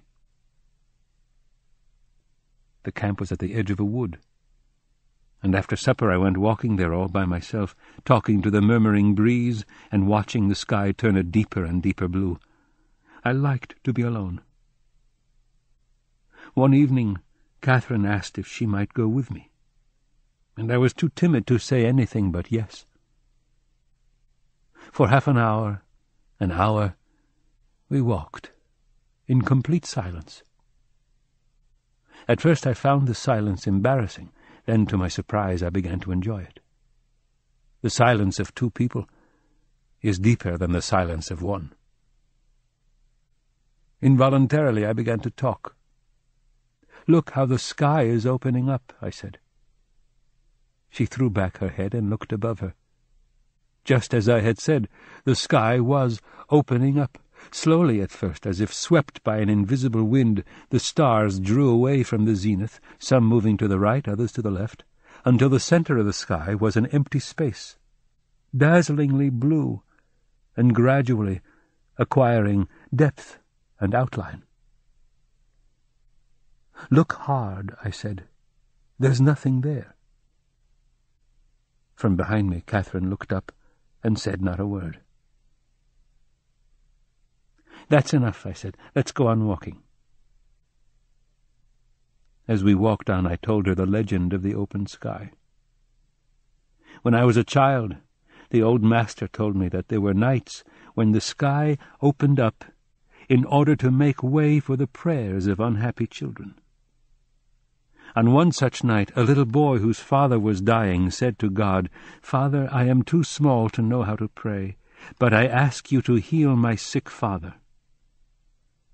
God did what the boy asked, but the boy himself was turned into a prayer and carried up into heaven. From that day on, the master told me, God has from time to time shown himself to us in the face of a child. "That's why I like to look at the sky at this particular moment," I told Catherine. "I hope to see the child. But you are a witness to the truth. There's nothing there. The child is only a story." It was then for the first time during the evening that Catherine spoke. "Poor boy," she exclaimed. "Poor boy." "She's thinking of the boy in the story," I said to myself, and I loved her for her compassion. After this, Catherine often went walking with me. She questioned me about my childhood and my more recent past, but I didn't always answer. One evening she asked me why I kept apart from the other boys and girls in the camp. "Because they speak a language I can't understand," I told her. "Some of the girls know German," she said, "but I have nothing to say to them." "You don't have to say anything," she said slowly, with a smile. "All you have to do is love them." I didn't see what she was driving at, and said so. Her smile widened, and she began to speak to me of love. She spoke easily and well. Love is this, and love is that. Man is born to love. He is only alive when he is in the presence of a woman he loves or should love. I told her that I knew nothing of love, that I didn't know it existed, or had a right to exist. "I'll prove it to you," she said. The next evening, as she walked at my left side over the leaf-covered path, she took hold of my arm. At first I thought she needed my support, but actually it was because she wanted to make me feel the warmth of her body. Then she claimed to be tired and said it would be pleasant to sit down on the grass under a tree. Once we had sat down, she began to stroke my face and hair. Then she kissed me several times. First her lips touched mine, and then her tongue burned the inside of my mouth. For several nights running we returned to the same place, and she spoke to me of love and desire and the mysteries of the heart. She took my hand and guided it over her breasts and thighs, and I realized that women had breasts and thighs and hands that could set a man's heart to beating and turn his blood to fire. Then came the last evening. The month of vacation was over, and I was to go back to Paris the next day. As soon as we had finished supper, we went to sit for the last time under the tree. I felt sad and lonely, and Catherine held my hand in hers without speaking. The night was fair and calm. At intervals, like a warm breath, the wind played over our faces. It must have been 1 or 2 o'clock in the morning when Catherine broke the silence, turned her melancholy face toward me, and said, "Now we're going to make love." These words made me tremble. I was going to make love for the first time. Before her there had been no woman upon earth. I didn't know what to say or do. I was afraid of saying the wrong thing or making some inappropriate gesture. Awkwardly, I waited for her to take the initiative. With a suddenly serious look on her face, she began to get undressed. She took off her blouse, and in the starlight I saw her ivory white breasts. Then she took off the rest of her clothes and was completely naked before me. "Take off your shirt," she ordered. I was paralyzed. There was iron in my throat and lead in my veins. My arms and hands would not obey me. I could only look at her from head to foot and follow the rise and fall of her breasts. I was hypnotized by the call of her outstretched, naked body. "Take off your shirt," she repeated. Then, as I didn't move, she began to undress me. Deliberately she took off my shirt and shorts. Then she lay back on the grass and said, "Take me." I got down on my knees. I stared at her for a long time, and then I covered her body with kisses. Absently and without saying a word, she stroked my hair. "Catherine," I said, "first there is something I must tell you." Her face took on a blank and anguished expression, and there was anguish in the rustle of the breeze among the trees. "No, no," she cried, "don't tell me anything. Take me, but don't talk." Heedless of her objection, I went on, "First, Catherine, I must tell you." Her lips twisted with pain, and there was pain in the rustle of the breeze. "No, no, no," she implored. "Don't tell me. Be quiet. Take me quickly, but don't talk." "What I have to tell you is this," I insisted. "You've won the game. I love you, Catherine. I love you." She burst into sobs and repeated over and over again, "Poor boy, you poor boy." I picked up my shirt and shorts and ran away. Now I understood. She was referring not to the little boy in the sky, but to me. She had spoken to me of love, because she knew that I was the little boy who had been turned into a prayer and carried up into heaven. She knew that I had died and come back to earth, dead. This was why she had spoken to me of love, and wanted to make love with me. I saw it all quite clearly. She liked making love with little boys who were going to die. She enjoyed the company of those who were obsessed with death. No wonder that her presence this night in Palestine was not surprising. "Poor boy," said Ilana, in a very quiet voice for the last time. And a deep sigh escaped from her breast, which made her tears free to flow on and on, until the end of time. Suddenly I became aware that the room was stuffy, so stuffy that I was almost stifled. No wonder. The room was small, far too small to receive so many visitors at one time. Ever since midnight the visitors had been pouring in. Among them were people I had known, people I had hated, admired, forgotten. As I let my eyes wander about the room, I realized that all of those who had contributed to my formation, to the formation of my permanent identity, were there. Some of them were familiar, but I couldn't pin a label upon them. They were names without faces, or faces without names, and yet I knew that at some point my life had crossed theirs. My father was there, of course, and my mother, and the beggar, and the grizzled master. The English soldiers of the convoy we had ambushed at Gadara were there also. And around them friends and brothers and comrades, some of them out of my childhood, others that I had seen live and suffer, hope and curse at Buchenwald and Auschwitz.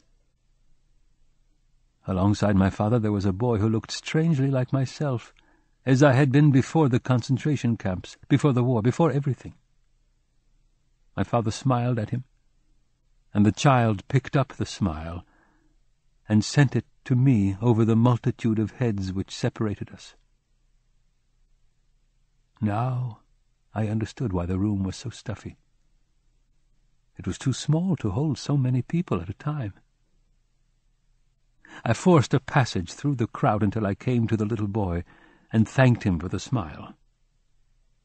I wanted to ask him what all these people were doing in the room, but on second thought I saw that this would be discourteous toward my father. Since he was present, I should address my question to him.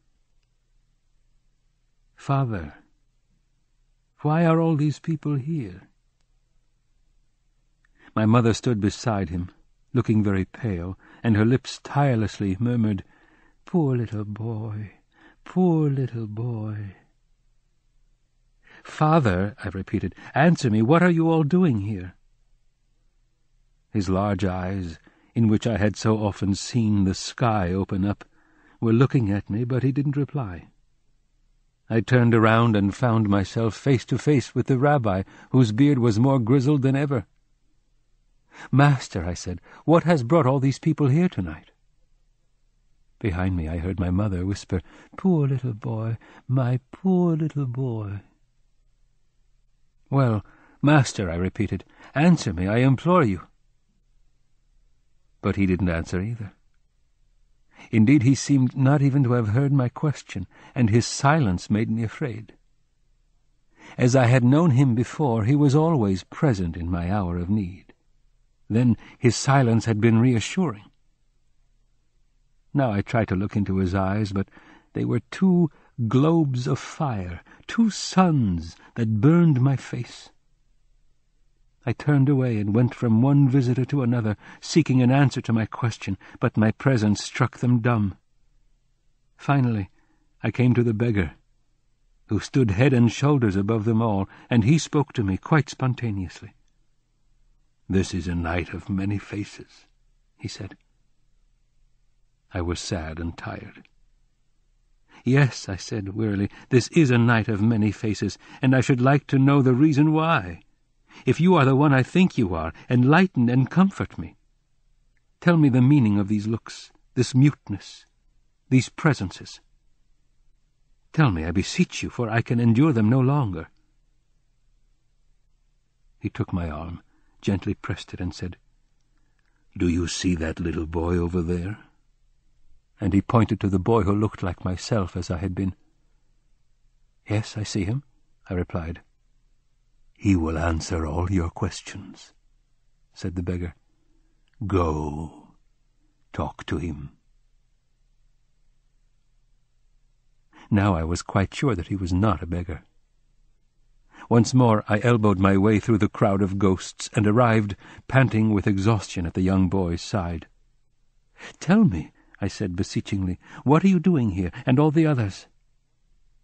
He opened his eyes wide in astonishment. "Don't you know?" he asked.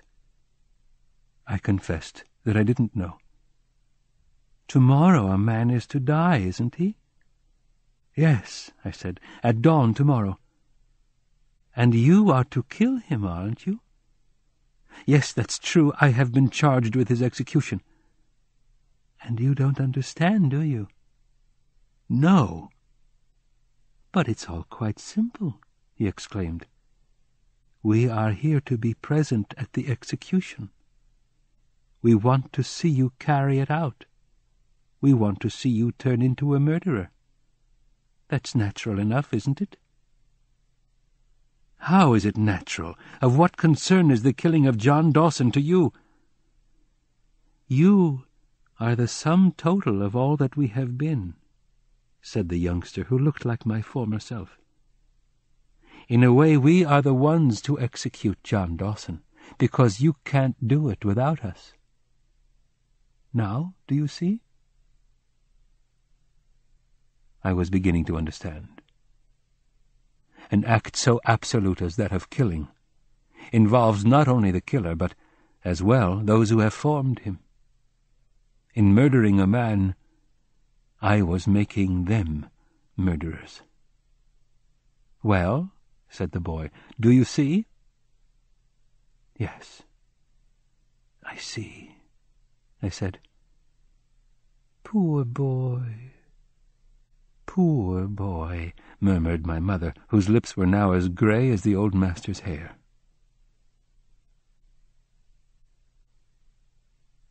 "He's hungry," said Gideon's voice unexpectedly. I hadn't heard him come back up the stairs. Saints have a disconcertingly noiseless way. They walk, laugh, eat, and pray, all without making a sound. "Impossible," I protested. "He can't be hungry," I was thinking. "He's going to die, and a man who's going to die can't be hungry." "He said so himself," Gideon insisted, with a shade of emotion in his voice. Everyone was staring at me. Ilana had stopped crying, Joab was no longer examining his nails, and Gad looked weary. All the ghosts, too, seemed to be expecting something of me, a sign, perhaps, or a cry. "Does he know?" I asked Gideon. "Yes, he knows." And after a moment he added, "I told him." "How did he react?" It was important for me to know the man's reaction. Was the news a shock? Had he stayed calm or protested his innocence? "He smiled," said Gideon. "He said that he already knew. His stomach had told him." "And he said he was hungry?" Gideon hid his twitching hands behind his back. "Yes, that's what he said. He said he was hungry and he had a right to a good last meal." Gad laughed, but the tone of his laugh was hollow. "Typically English," he remarked. "The stiff upper lip." His remark hung over our heads in mid-air.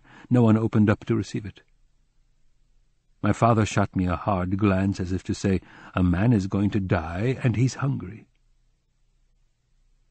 "Might as well admit it," said Gad. "The English have iron digestions." No one paid any attention to this remark either. I felt a sudden stab of pain in my stomach. I hadn't eaten all day. Ilana got up and went into the kitchen. "I'll fix him something to eat," she declared. I heard her moving about, slicing a loaf of bread, opening the icebox, starting to make coffee. In a few minutes she came back with a cup of coffee in one hand and a plate in the other. "This is all I can find," she said. "A cheese sandwich and some black coffee. There's no sugar. Not much of a meal, but it's the best I can do." And after several seconds of silence she asked, "Who's going to take it down?" The boy standing beside my father stared hard at me. His stare had a voice which said, "Go on, take him something to eat. He's hungry, you know." "No," I responded, "not I. I don't want to see him. Above all, I don't want to see him eat. I want to think of him later on as a man who never ate." I wanted to add that I had cramps in my stomach, but I realized that this was unimportant. Instead I said, "I don't want to be alone with him, not now." "We'll go with you," said the little boy. "It's wrong to hold back food from a man who's hungry. You know that." Yes, I knew. I had always given food to the hungry. You, beggar, you remember. Didn't I offer you bread? But tonight is different. Tonight I can't do it." "That's true," said the little boy, picking up the train of my reflections. "Tonight is different, and you are different also, or at least you're going to be. But that has nothing to do with the fact that a man's hungry and must have something to eat." "But he's going to die tomorrow," I protested. "What's it matter whether he dies with a full stomach or an empty one?" "For the time being he's alive," the child said sententiously. My father nodded in acquiescence, and all the others followed his example. "He's alive and hungry, and you refuse to give him anything to eat?" All these heads, nodding like the tops of black trees, made me shudder. I wanted to close my eyes, but I was ashamed. I couldn't close my eyes in the presence of my father. "Very well," I said resignedly. "I accept. I'll take him something to eat."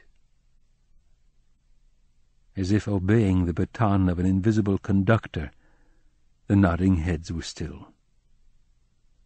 "I'll take him something to eat," I repeated. "But first tell me something, little boy.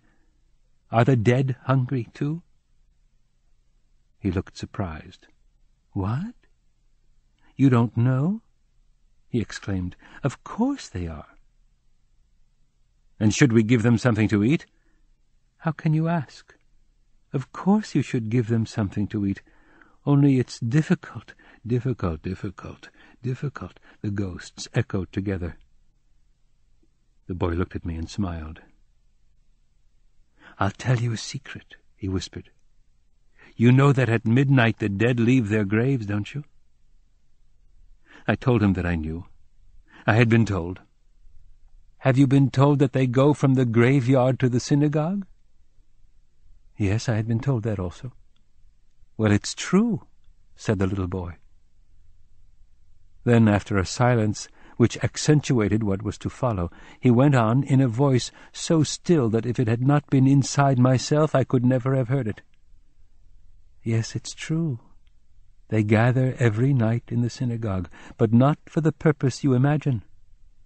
They come not to pray, but to eat." Everything in the room, walls, chairs, heads, began to whirl around me, dancing in a pre-established rhythm, without stirring the air or setting foot on the ground. I was the center of a multitude of circles. I wanted to close my eyes and stop up my ears, but my father was there, and my mother, and the master, and the beggar, and the boy. With all those who had formed me around me, I had no right to stop up my ears and close my eyes. "Give me those things," I said to Ilana. "I'll take them to him." The dancers stopped in their tracks, as if I were the conductor and my words his baton. I stepped toward Ilana, still standing at the kitchen door. Suddenly Gad rushed forward and reached her side before me. "I'll do it," he said. Almost brutally he snatched the cup and plate from Ilana's hands and went precipitately down the stairs. Joab looked at his watch. "It's after 2. "Is that all?" asked Ilana. "It's a long night, the longest I've ever lived through." "Yes, it's long," Joab agreed. Ilana bit her lips. "There are moments when I think it will never end, that it will last indefinitely. It's like the rain. Here the rain, like everything else, suggests permanence and eternity.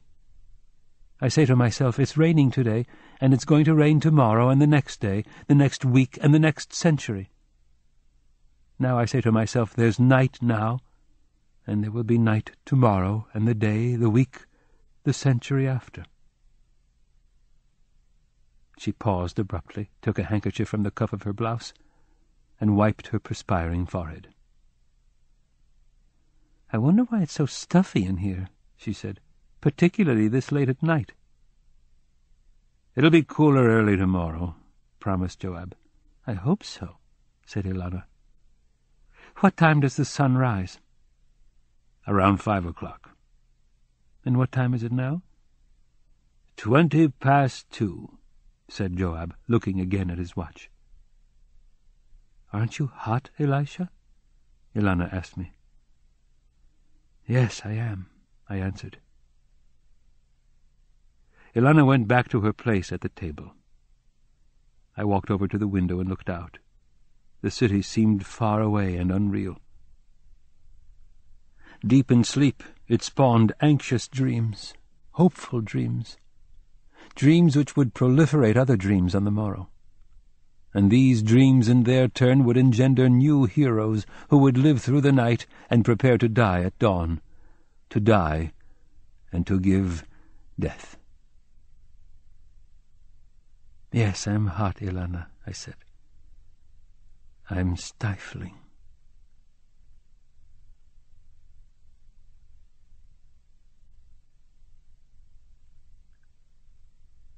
I don't know how long I stood sweating beside the open window before a warm, vibrant, reassuring hand was laid on my shoulder.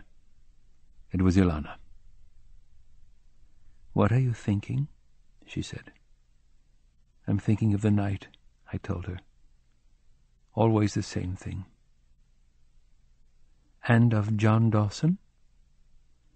"Yes, of John Dawson." Somewhere in the city a light shone in a window and then went out. No doubt a man had looked at his watch, or a mother had gone to find out whether her child was smiling in his sleep. "You didn't want to see him, though," said Ilana. "I don't want to see him. One day, my son will say, all of a sudden, picture of an English captain called John. It's because in my eyes, the moment of his death, he killed and forgotten. "Are you afraid?" asked Ilana. "Yes." Being afraid, I ought to have told her, is nothing. Fear is only a colour, a backdrop, a landscape. That isn't the problem. The fear of either the victim or the executioner is unimportant. What matters is the fact that each of them is playing a role which has been imposed upon him. The two roles are the extremities of the estate of man. The tragic thing is the imposition. You, Elisha, you are afraid? I knew why she had asked. You, Elisha, who lived through Auschwitz and Buchenwald. You who any number of times saw God die. You are afraid? I am afraid, though, Ilana, I repeated. She knew quite well that fear was not in fact the real theme. Like death, it is only a backdrop, a bit of local colour. What makes you afraid? Her warm, living hand was still on my shoulder. Her breasts brushed me, and I could feel her breath on my neck. Her blouse was wet with perspiration, and her face distraught. She doesn't understand, I thought to myself. I'm afraid he'll make me laugh, I said. You see, Ilana, he's quite capable of swelling up his head and letting it burst into 1,000 shreds just in order to make me laugh. That's what makes me afraid. But still she didn't understand. She took the handkerchief from her cuff and wiped my neck and temples. Then she kissed my forehead lightly and said, You torture yourself too much, Elisha. Hostages aren't clowns. There's nothing so funny about them. Poor Ilana. Her voice was as pure as truth, as sad as purity. But she didn't understand. She was distracted by the externals and didn't see what lay behind them. You may be right, I said in resignation. We make them laugh. They laugh when they're dead. She stroked my face and neck and hair, and I could still feel the pressure of her breasts against my body. Then she began to talk in a sad but clear voice, as if she were talking to a sick child. You torture yourself too much, my dear, she said several times in succession. At least she no longer called me poor boy, and I was grateful. You mustn't do it. You're young and intelligent, and you've suffered quite enough already. Soon it will all be over. The English will get out, and we shall come back to the surface and lead a simple, normal life. You'll get married and have children. You'll tell them stories and make them laugh. You'll be happy because they're happy, and they will be happy, I promise you. How could they be otherwise with a father like you? You'll have forgotten this night, this room, me, and everything else. As she said everything else, she traced a sweeping semicircle with her hand. I was reminded of my mother.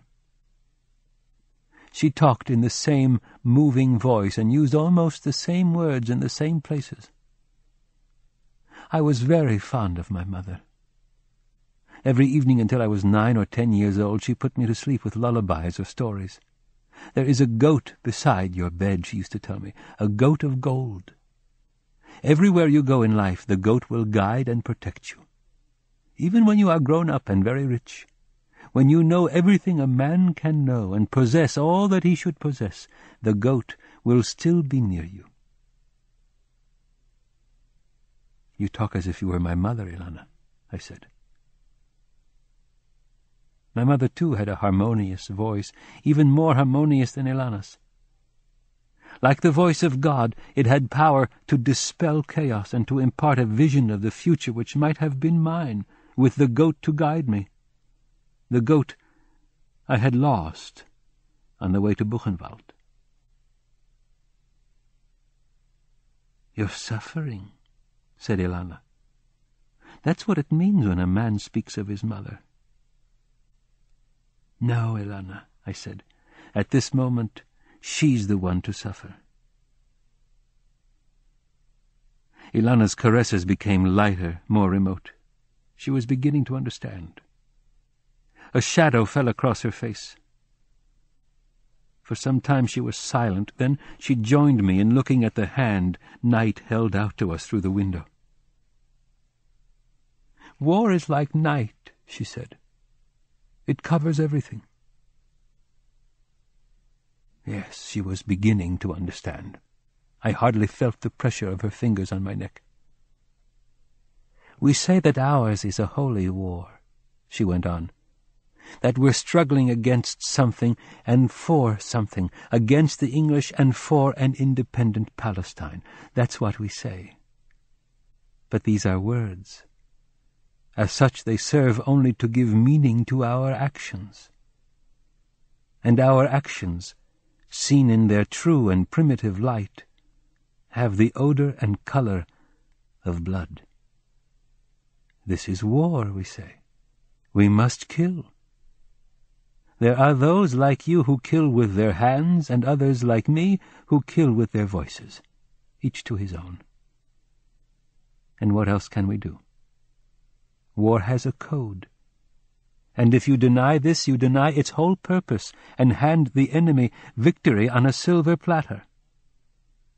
That we can't afford. We need victory. Victory in war in order to survive. In order to remain afloat on the surface of time.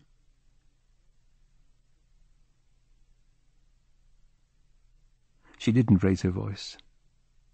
It seemed as if she were chanting a lullaby, telling a bedtime story. There was neither passion nor despair nor even concern in her intonation. All things considered, she was quite right. We were at war. We had an ideal, a purpose, and also an enemy who stood between us and its attainment. The enemy must be eliminated. And how? By any and all means at our command. There were all sorts of means, but they were unimportant and soon forgotten. The purpose, the end, this was all that would last. Ilana was probably correct in saying that one day I should forget this night. But the dead never forget. They would remember. In their eyes I should be forever branded a killer. There are not 1,000 ways of being a killer. Either a man is one or he isn't. He can't say, I'll kill only 10 or only 26 men. I'll kill for only 5 minutes or a single day. He who has killed one man alone is a killer for life.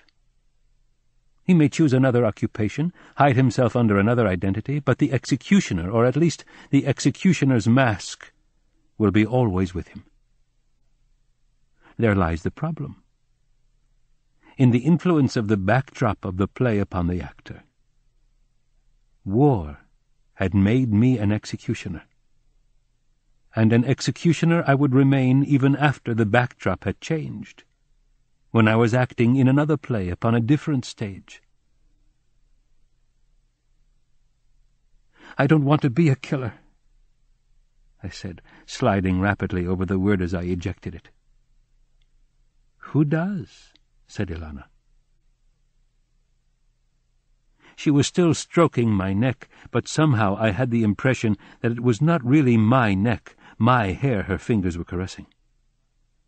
The noblest woman in the world would hesitate to touch the skin of a killer, of a man who would have the label of killer his whole life long. I cast a rapid glance behind me to see if the others were still there. Gideon and Joab were dozing, with their heads pillowed on their arms, on the table. Gideon seemed even in his sleep to be praying. Gad was still in the cellar, and I wondered why he had stayed there so long. As for the ghosts, they followed the conversation, but, to my surprise, took no part in it. Ilana was silent. "What are you thinking?" I murmured. She didn't reply, and after a few minutes I posed the question again. Still there was no answer. We were both silent. And the crowd behind me, the crowd of petrified silences whose shadows absorbed the light and turned it into something sad, funereal, hostile, was silent as well. The sum of these silences filled me with fear. Their silences were different from mine. They were hard, cold, immobile, lifeless, incapable of change. As a child I had been afraid of the dead and of the graveyard, their shadowy kingdom. The silence with which they surrounded themselves provoked my terror. I knew that now, at my back, in serried ranks as if to protect themselves from the cold, they were sitting in judgment upon me. In their frozen world, the dead have nothing to do but judge. And because they have no sense of past or future, they judge without pity. They condemn not with words or gestures, but with their very existence. At my back they were sitting in judgment upon me. I felt their silences judging mine. I wanted to turn around, but the mere idea filled me with fear. Soon God will come up from the cellar, I said to myself, and later it will be my turn to go down. Dawn will come, and this crowd will melt into the light of day. For the present I shall stay beside Ilana, at the window, with my back to them.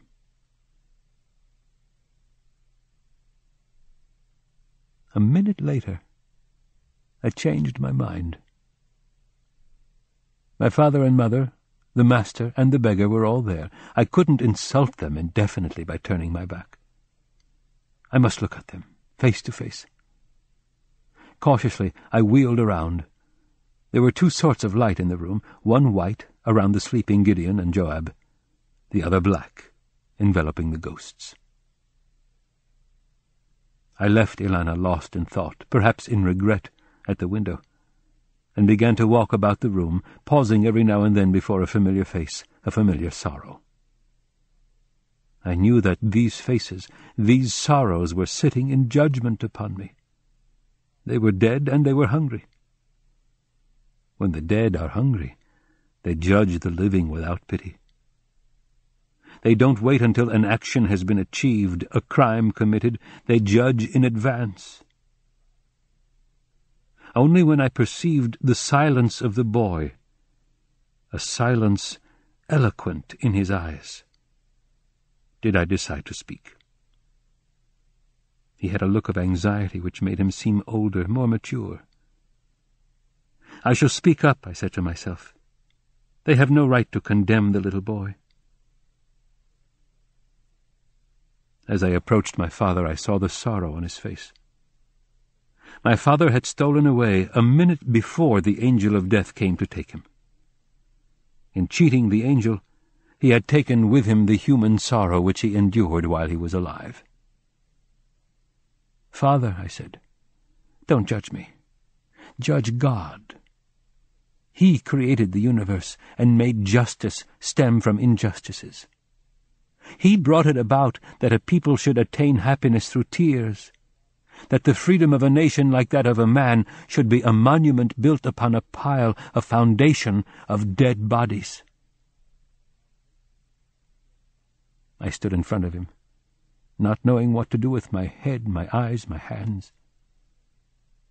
I wanted to transfer the lifeblood of my body into my voice. At moments I fancied I had done so. I talked for a long time, telling him things that doubtless he already knew, since he had taught them to me. If I repeated them, It was only in order to prove to him that I hadn't forgotten. "Don't judge me, Father," I implored him, trembling with despair. "You must judge God. He is the first cause, the prime mover. He conceived men and things the way they are. You are dead, Father, and only the dead may judge God." But he didn't react. The sorrow written upon his emaciated, unshaven face became even more human than before. I left him and went over to my mother, who was standing at his right side. But my pain was too great for me to address her.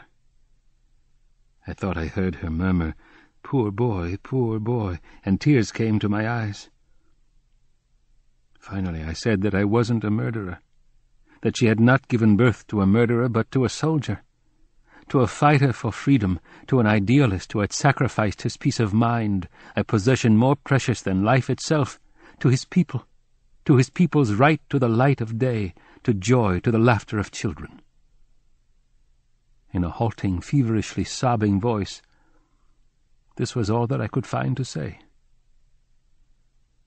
When she too failed to react, I left her and went to my old master, of all those present the least changed by death. Alive, he had been very much the same as now. We used to say that he was not of this world, and now this was literally true. "I haven't betrayed you," I said, as if the deed were already done. "If I were to refuse to obey orders, I should betray my living friends. And the living have more rights over us than the dead. You told me that yourself. Therefore choose life, it is written in the Scriptures. I have espoused the cause of the living, and that is no betrayal." Beside him stood Yerachmiel, my friend and comrade and brother. Yerachmiel was the son of a coachman, with the hands of a labourer and the soul of a saint. We, too, were the master's favourite pupils. Every evening he studied with us the secrets of the Kabbalah. I didn't know that Yerachmiel, too, was dead. I realized it only at the moment when I saw him in the crowd, at the master's side, or, rather, a respectful step behind him.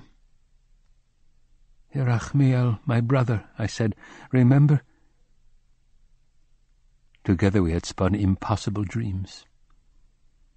According to the Kabbalah, if a man's soul is sufficiently pure and his love deep enough, he can bring the Messiah to earth. Yerachmiel and I decided to try. Of course we were aware of the danger. No one can force God's hand with impunity. Men older, wiser, and more mature than ourselves had tried in vain to wrest the Messiah from the chains of the future. Failing in their purpose, they had lost their faith, their reason, and even their lives.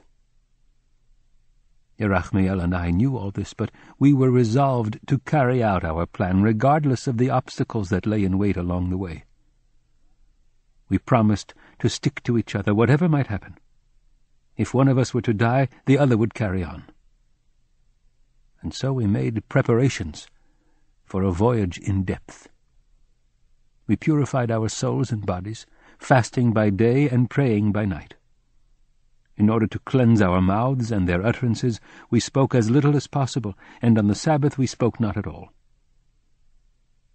Perhaps our attempt might have been successful. But war broke out, and we were driven away from our homes. The last time I had seen Yerachmiel, he was one of a long column of marching Jews deported to Germany. A week later I was sent to Germany myself. Yerachmiel was in one camp, I in another. Often I wondered whether he had continued his efforts alone. Now I knew. He had continued, and he was dead.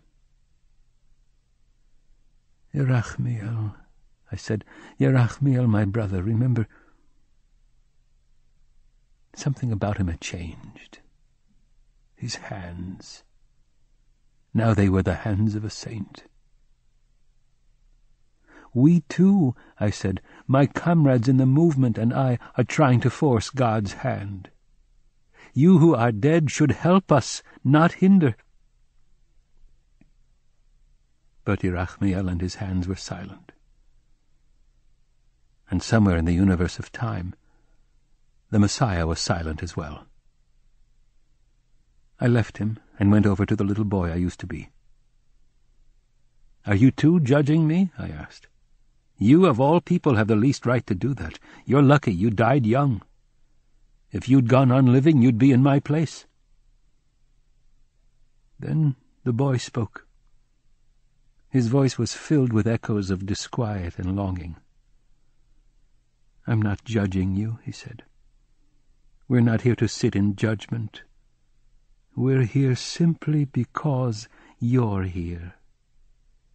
We're present wherever you go.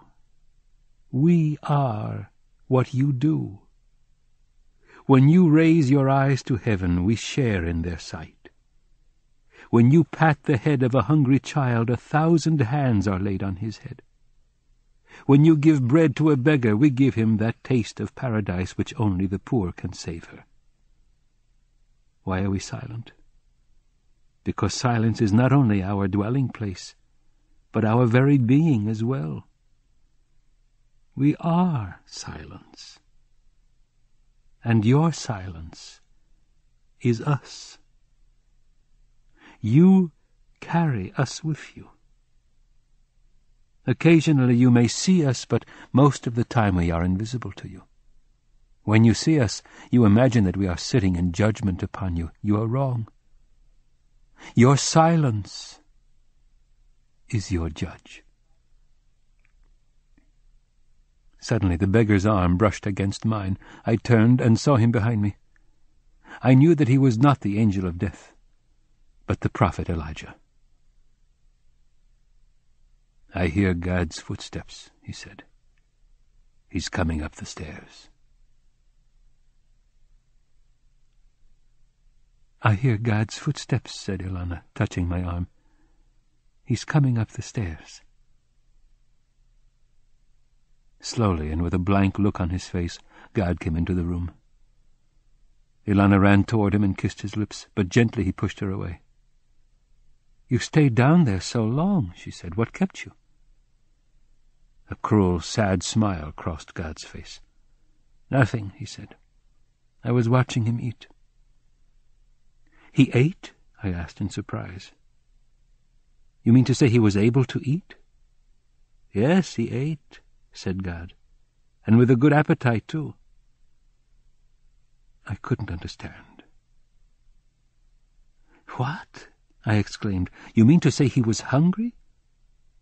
"I didn't say he was hungry," God retorted. "I said he ate with a good appetite." "So he wasn't hungry," I insisted. God's face darkened. "No, he wasn't hungry." "Then why did he eat?" "I don't know," said God nervously. "Probably to show me that he can eat even if he's not hungry." Ilana scrutinized his face. She tried to catch his eye, but God was staring into space. "What did you do after that?" she asked uneasily. "After what?" said God brusquely. "After he'd finished eating." God shrugged his shoulders. "Nothing," he said. "What do you mean, nothing?" "Nothing. He told me stories." Ilana shook his arm. "Stories? What kind of stories?" God sighed in resignation. "Just stories," he repeated, obviously tired of answering questions he considered grotesque. I wanted to ask if he had laughed, if the hostage had got a laugh out of him. But I refrained. The answer could only have been absurd. God's reappearance had roused Gideon and Joab from their sleep. With haggard faces they looked around the room as if to assure themselves they weren't dreaming. Stifling a yawn, Joab asked God for the time. 4 o'clock, said God, consulting his watch. So late? I'd never have thought it. God beckoned to me to come closer. Soon it will be day, he observed. I know. You know what you have to do. Yes, I know.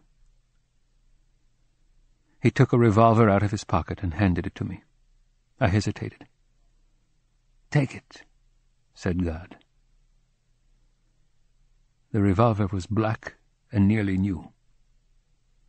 I was afraid to even touch it, for in it lay all the whole difference between what I was and what I was going to be. "What are you waiting for?" asked God impatiently. "Take it." I held out my hand and took it. I examined it for a long time, as if I didn't know what purpose it could possibly serve. Finally, I slipped it into my trouser pocket. "I'd like to ask you a question," I said to God. "Go ahead." "Did he make you laugh?" God stared at me coldly, as if he had not understood my question nor the necessity for it. His brow was furrowed with preoccupation. "John Dawson," I said. "Did he make you laugh?" God's eyes stared through me. I felt them going through my head and coming out the other side. He must have been wondering what was going on in my mind, why I harped on this unimportant question, why I didn't seem to be suffering or to be masking my suffering or lack of suffering. "No," he said at last. "He didn't make me laugh." His own mask cracked imperceptibly. All his efforts were bent upon controlling the expression of his eyes, but he had neglected his mouth. And it was there that the crack showed. His upper lip betrayed bitterness and anger. "How did you do it?" I asked in mock admiration. "Weren't his stories funny?" God made a strange noise, not unlike a laugh. The silence that followed accentuated the sadness which an invisible hand had traced upon his lips. "Oh, they were funny, all right, very funny. But they didn't make me laugh." He took a cigarette out of his shirt pocket, lit it, drew a few puffs, and then, without waiting for me to ask anything more, went on. "I was thinking of David, that's all." "I'll think of David too," I reflected. "He'll protect me. John Dawson may try to make me laugh, but I won't do it. David will come to my rescue." "It's getting late," said Joab, stifling another yawn. The night was still looking in on us, but quite obviously it was getting ready to go away. I came to a sudden decision. "I'm going down," I said. "So soon?" said God, in a tone revealing either emotion or mere surprise. "You've got plenty of time, as much as an hour." I said that I wanted to go down before the time was up, to see the fellow, and talk, and get to know him. It was cowardly, I said, to kill a complete stranger. It was like war, where you don't shoot at men but into the night, and the wounded knight emits cries of pain which are almost human. You shoot into the darkness, and you never know whether any of the enemy was killed, or which one. To execute a stranger would be the same thing. If I were to see him only as he died, I should feel as if I had shot at a dead man. This was the reason I gave for my decision. I'm not sure it was exact. Looking back, it seems to me that I was moved by curiosity. I had never seen a hostage before. I wanted to see a hostage who was doomed to die and who told funny stories. Curiosity or bravado? Perhaps a little of both. "Do you want me to go with you?" asked God. A lock of hair had fallen over his forehead, but he didn't push it back. "No, God," I said. "I want to be alone with him." God smiled. He was a commander, proud of his subaltern, and expressing his pride in a smile. He laid his hand affectionately on my shoulder. "Do you want someone to go with you?" asked the beggar. "No," I repeated. "I'd rather be alone." His eyes were immeasurably kind. "You can't do it without them," he said, nodding his head in the direction of the crowd behind us. "They can come later," I conceded. The beggar took my head in his hands and looked into my eyes. His look was so powerful that for a moment I doubted my identity. "I am that look," I said to myself. "What else could I be? The beggar has many looks, and I am one of them." But his expression radiated kindness, and I knew that he could not regard kindly his own look. That was how my identity came back to me. "Very well," he said. "They'll come later." Now the boy, looking over the shadowy heads and bodies between us, offered to go with me. "Later," I said. My answer made him sad, but I could only repeat, "Later, I want to be alone with him." "Good," said the child. "We'll come later." I let my look wander over the room, hoping to leave it there and pick it up when I returned. Elana was talking to God, but he did not listen. Joab was yawning. Gideon rubbed his forehead as if he had a headache. In an hour everything will be different, I reflected. I shan't see it the same way. The table, the chairs, the walls, the window, they will all have changed. Only the dead, my father and mother, the master, and Yerachmiel will be the same, for we all of us changed together in the same way, doing the same things. I patted my pocket to make sure the revolver was still there. It was. Indeed, I had the strange impression that it was alive, that its life was part of mine, that it had the same present and future destiny as myself. I was its destiny, and it was mine. In an hour it too will have changed, I reflected. "It's late," said Joab, stretching. With my eyes I bade farewell to the room, to Elana, to Gideon and his prayers, to Joab and his confused expression, to the table, the window, the walls, and the night. Then I went hurriedly into the kitchen as if I were going to my own execution. As I went down the stairs, my steps slackened and became heavy.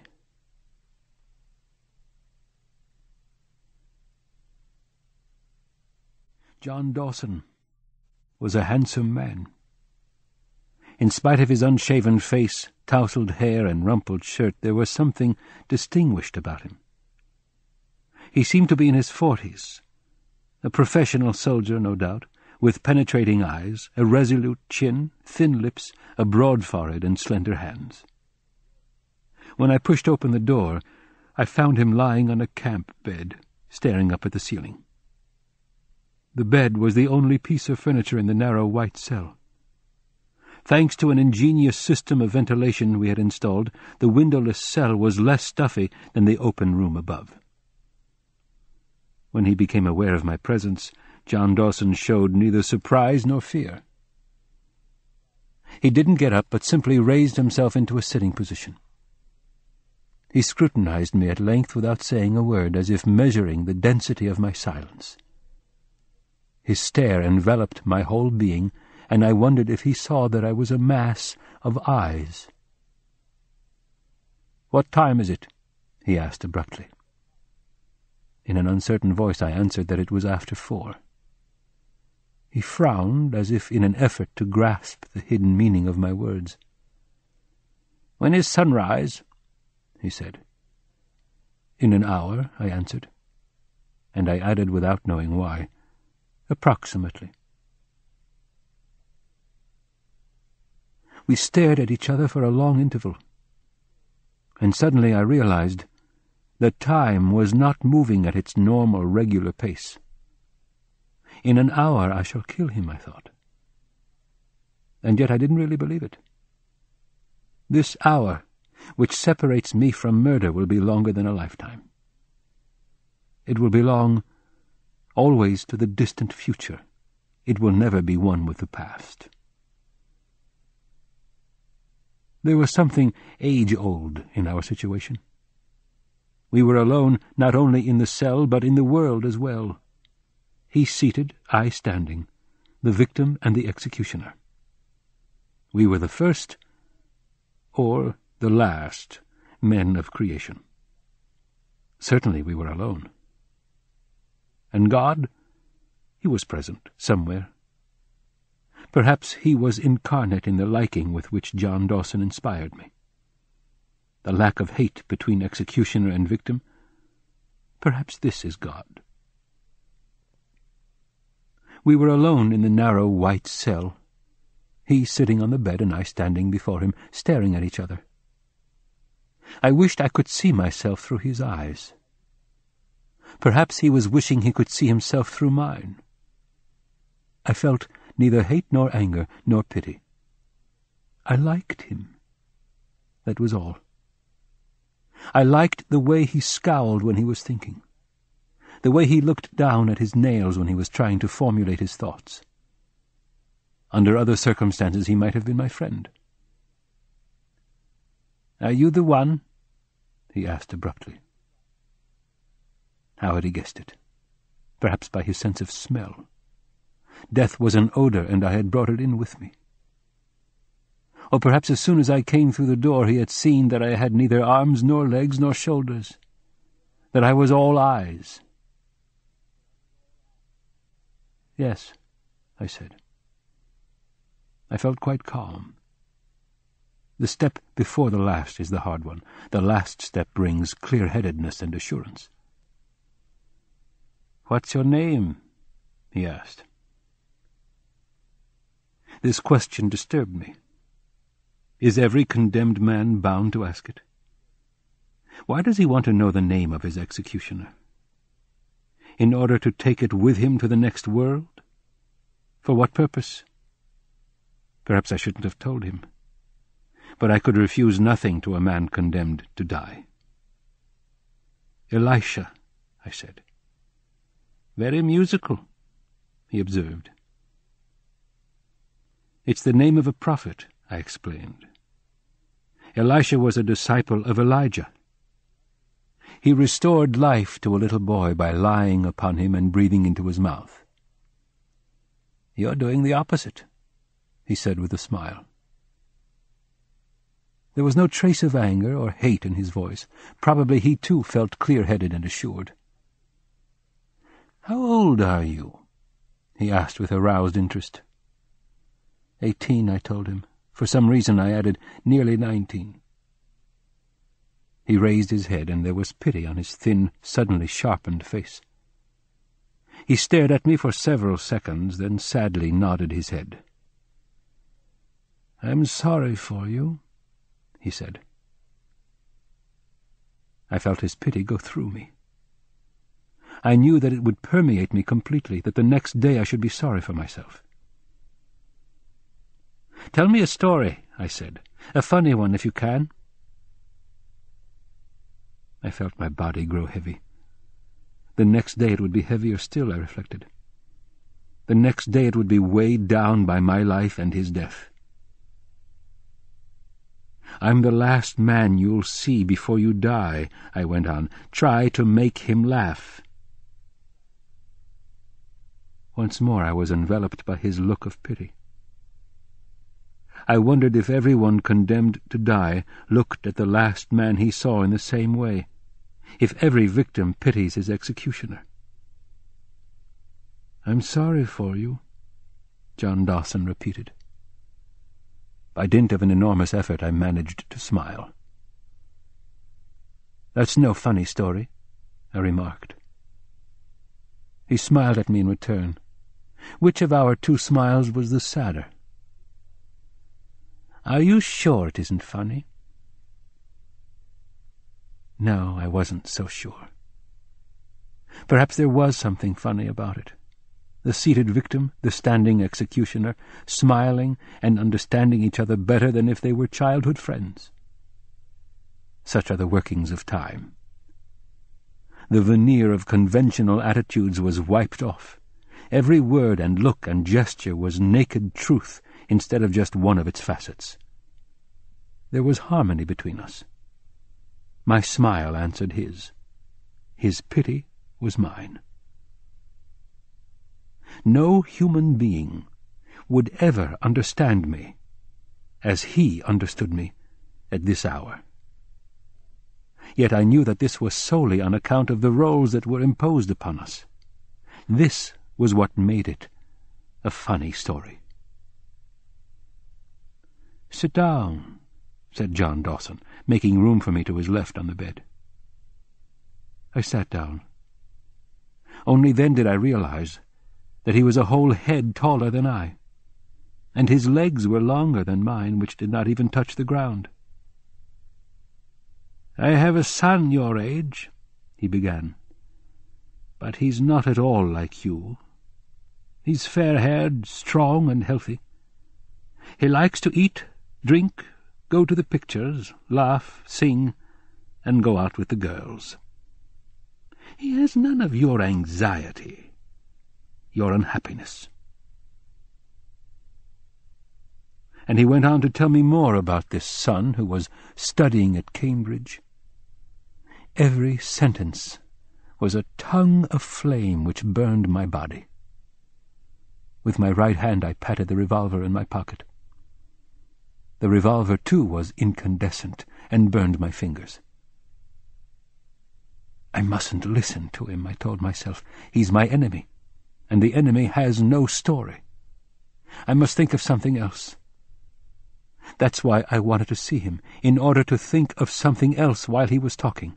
Something else. But what? Of Ilana? Of God? Yes, I should think of God who was thinking of David. I should think of our hero, David ben Moshe, who...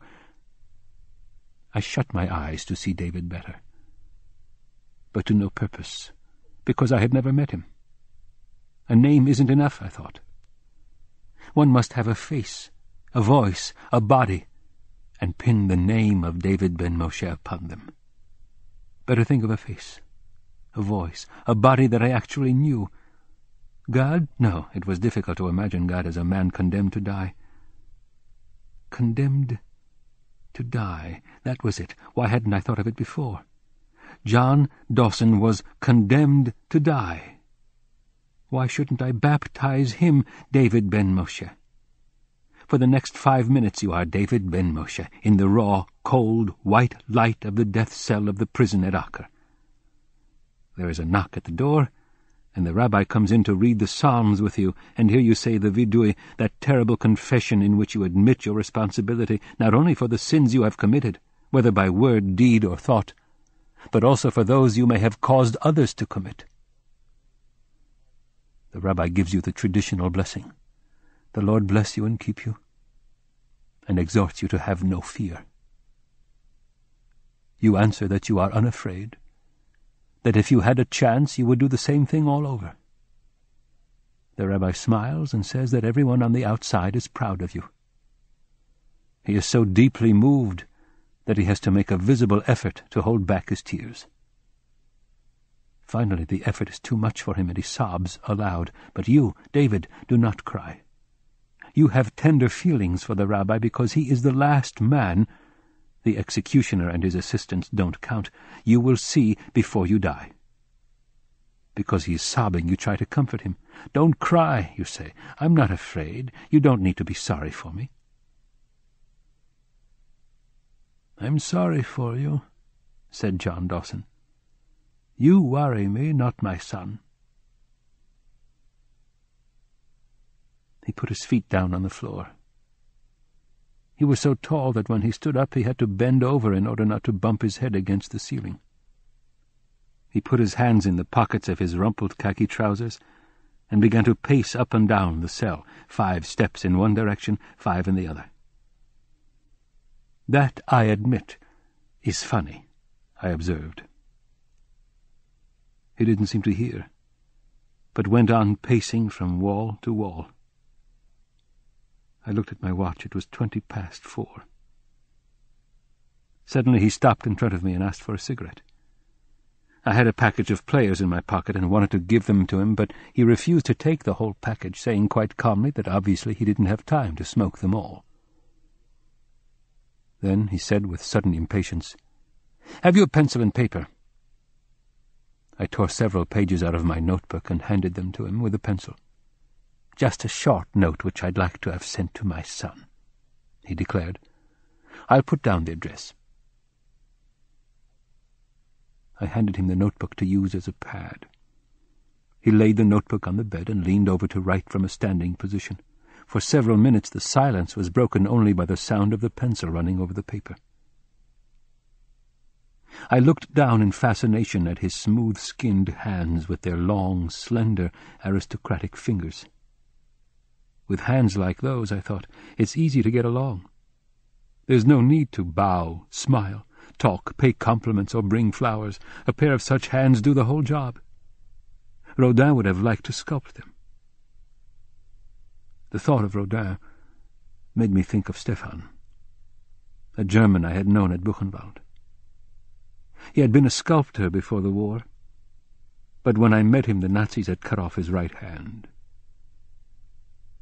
In Berlin, during the first years after Hitler came to power, Stefan and some of his friends organized an embryonic resistance group which the Gestapo uncovered shortly after its founding.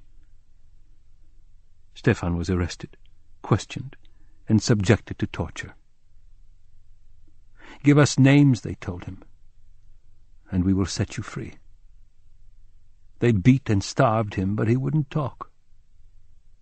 Day after day and night after night they prevented him from sleeping, but still he did not give in. Finally he was hauled before the Berlin chief of the Gestapo, a timid, mild man who in a soft-spoken, fatherly manner advised him to stop being foolishly stubborn. The sculptor heard him out in stony silence. "Come on," said the chief. "Give us just one name as a sign of goodwill." Still Stefan would not speak. "Too bad," said the chief.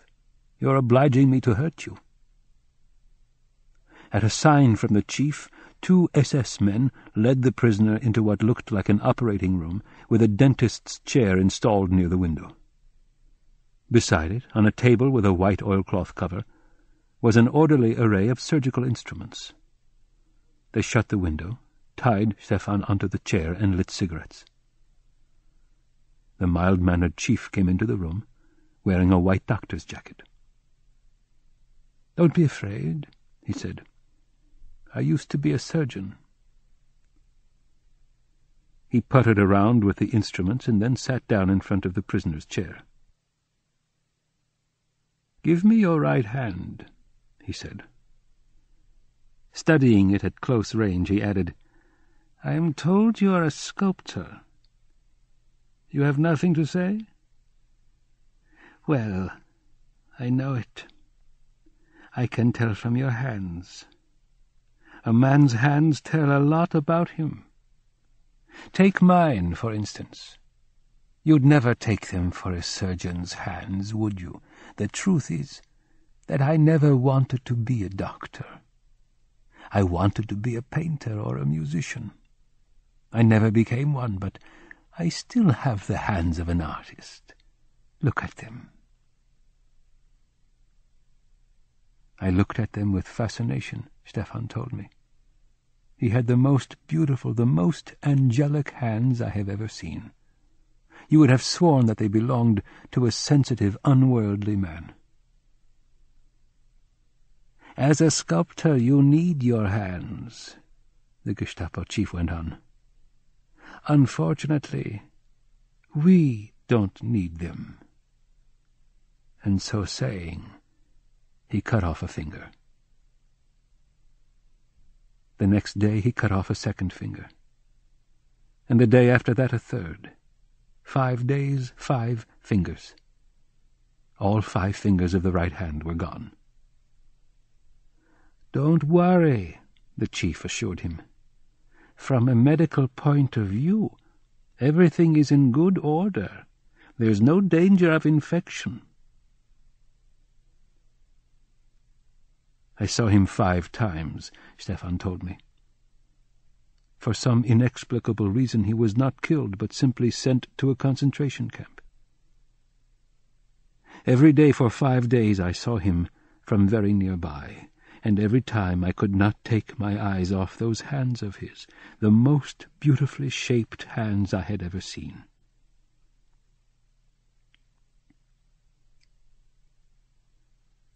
John Dawson finished his note and held it out to me, but I hardly saw it. My attention was taken by his proud, smooth-skinned, frail hands. "Are you an artist?" I asked him. He shook his head. "You've never painted or played a musical instrument, or at least wanted to do so?" He scrutinized me in silence and then said dryly, "No." "Then perhaps you studied medicine." "I never studied medicine," he said, almost angrily. "Too bad." "Too bad? Why?" "Look at your hands. They're the hands of a surgeon. The kind of hands it takes to cut off fingers." Deliberately he laid the sheets of paper on the bed. "Is that a funny story?" he asked. "Yes, very funny. The fellow who told it to me thought so. He used to laugh over it until he cried." John Dawson shook his head and said in an infinitely sad voice, "You hate me, don't you?" I didn't hate him at all, but I wanted to hate him. That would have made it all very easy. Hate, like faith or love or war, justifies everything. "Elisha, why did you kill John Dawson?" "He was my enemy." "John Dawson, your enemy? You'll have to explain that better." "Very well, John Dawson was an Englishman. The English were enemies of the Jews in Palestine, so he was my enemy." "But Elisha, I still don't understand why you killed him. Were you his only enemy?" "No, but I had orders. You know what that means." "And did the orders make him your only enemy? Speak up, Elisha. Why did you kill John Dawson?" If I had alleged hate, all these questions would have been spared me.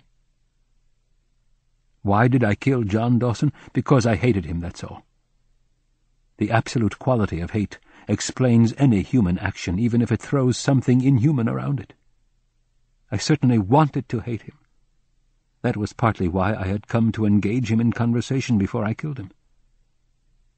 It was absurd reasoning on my part, but the fact is that while we were talking I hoped to find in him, or in myself, something that would give rise to hate.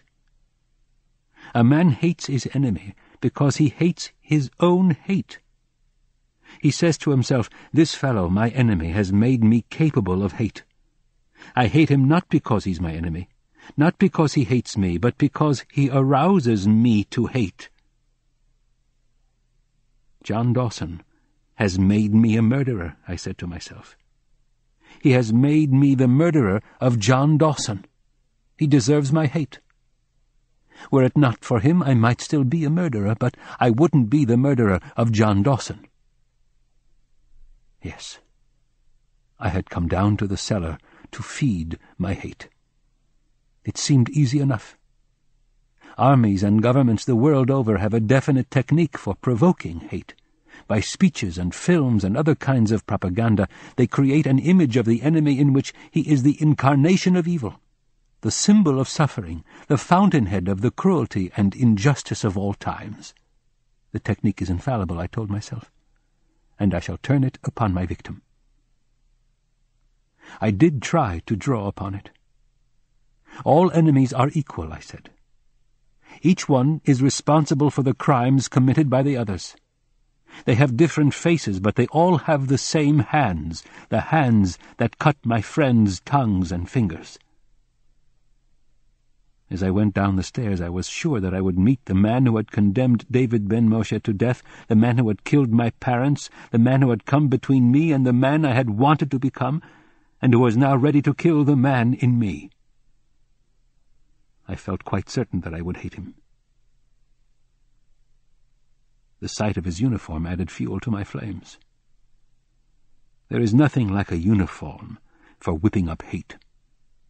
When I saw his slender hands, I said to myself, Stefan will carve out my hate for them. Again, when he bent his head to write the farewell note to his son, the son studying at Cambridge, who liked to laugh and go out with the girls, I thought, David is writing a last letter too. Probably to the old man, before he puts his head in the hangman's noose. And when he talked, my heart went out to David, who had no one to talk to except the rabbi. You can't talk to a rabbi, for he's too concerned with relaying your last words to God. You can confess your sins, recite the psalms or the prayers for the dead, receive his consolation, or console him, but you can't talk, not really. I thought of David, whom I had never met and would never know. Because he was not the first of us to be hanged, we knew exactly when and how he would die. At about 5 o'clock in the morning, the cell door would open and the prison director would say, "Get ready, David ben Moshe, the time has come." The time has come. This is the ritual phrase. As if this and no other time had any significance.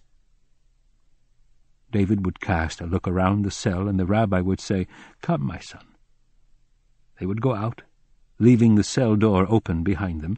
For some reason no one ever remembers to close it, and start down the long passageway leading to the execution chamber. As the man of the hour, conscious of the fact that the others were there solely on his account, David would walk in the center of the group.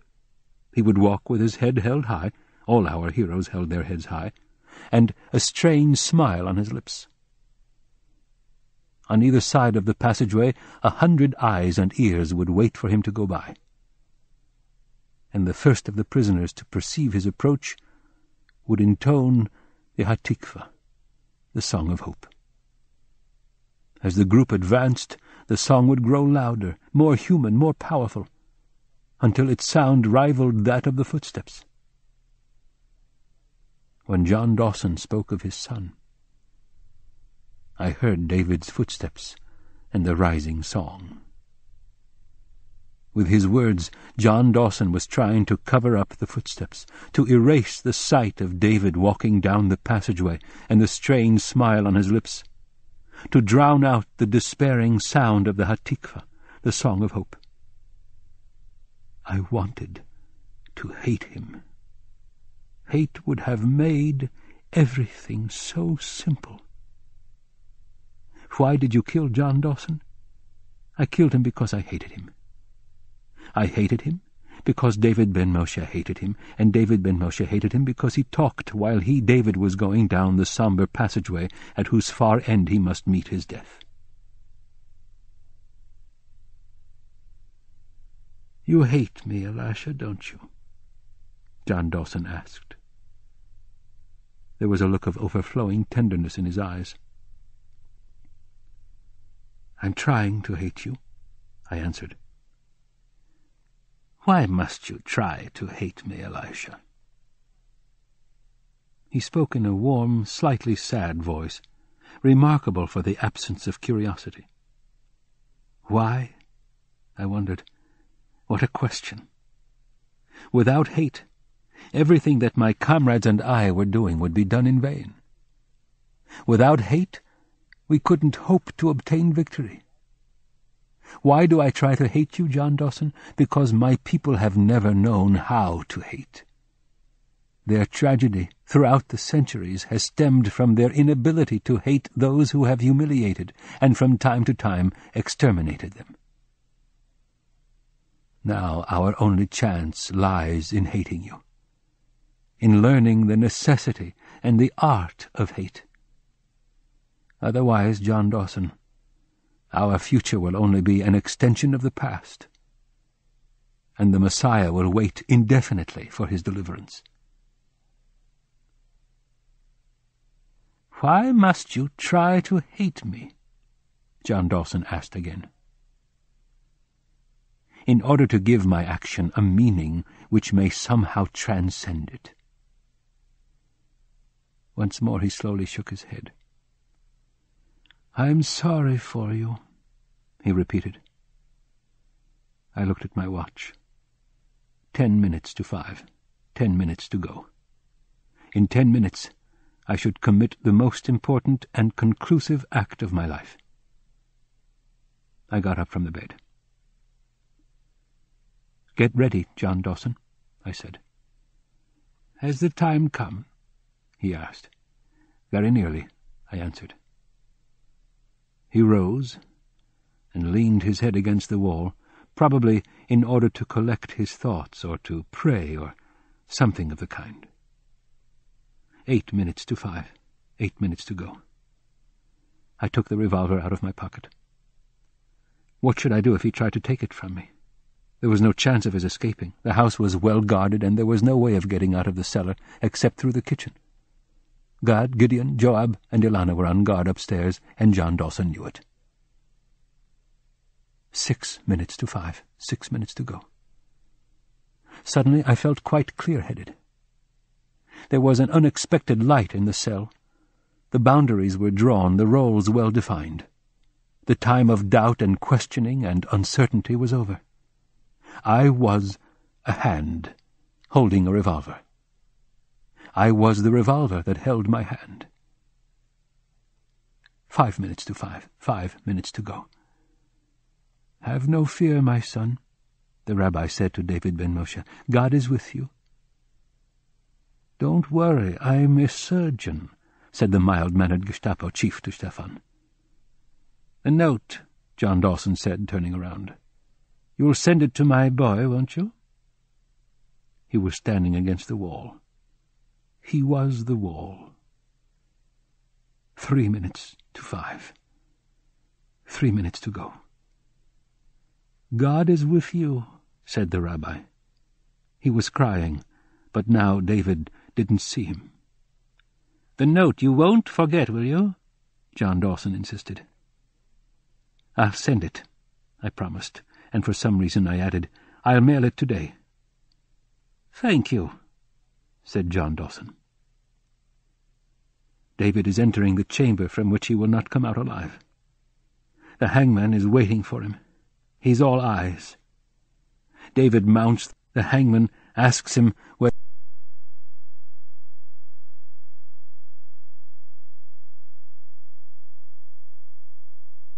death in the face. 2 minutes to 5. I took a handkerchief out of my pocket, but John Dawson ordered me to put it back. An Englishman dies with his eyes open. He wants to look death in the face.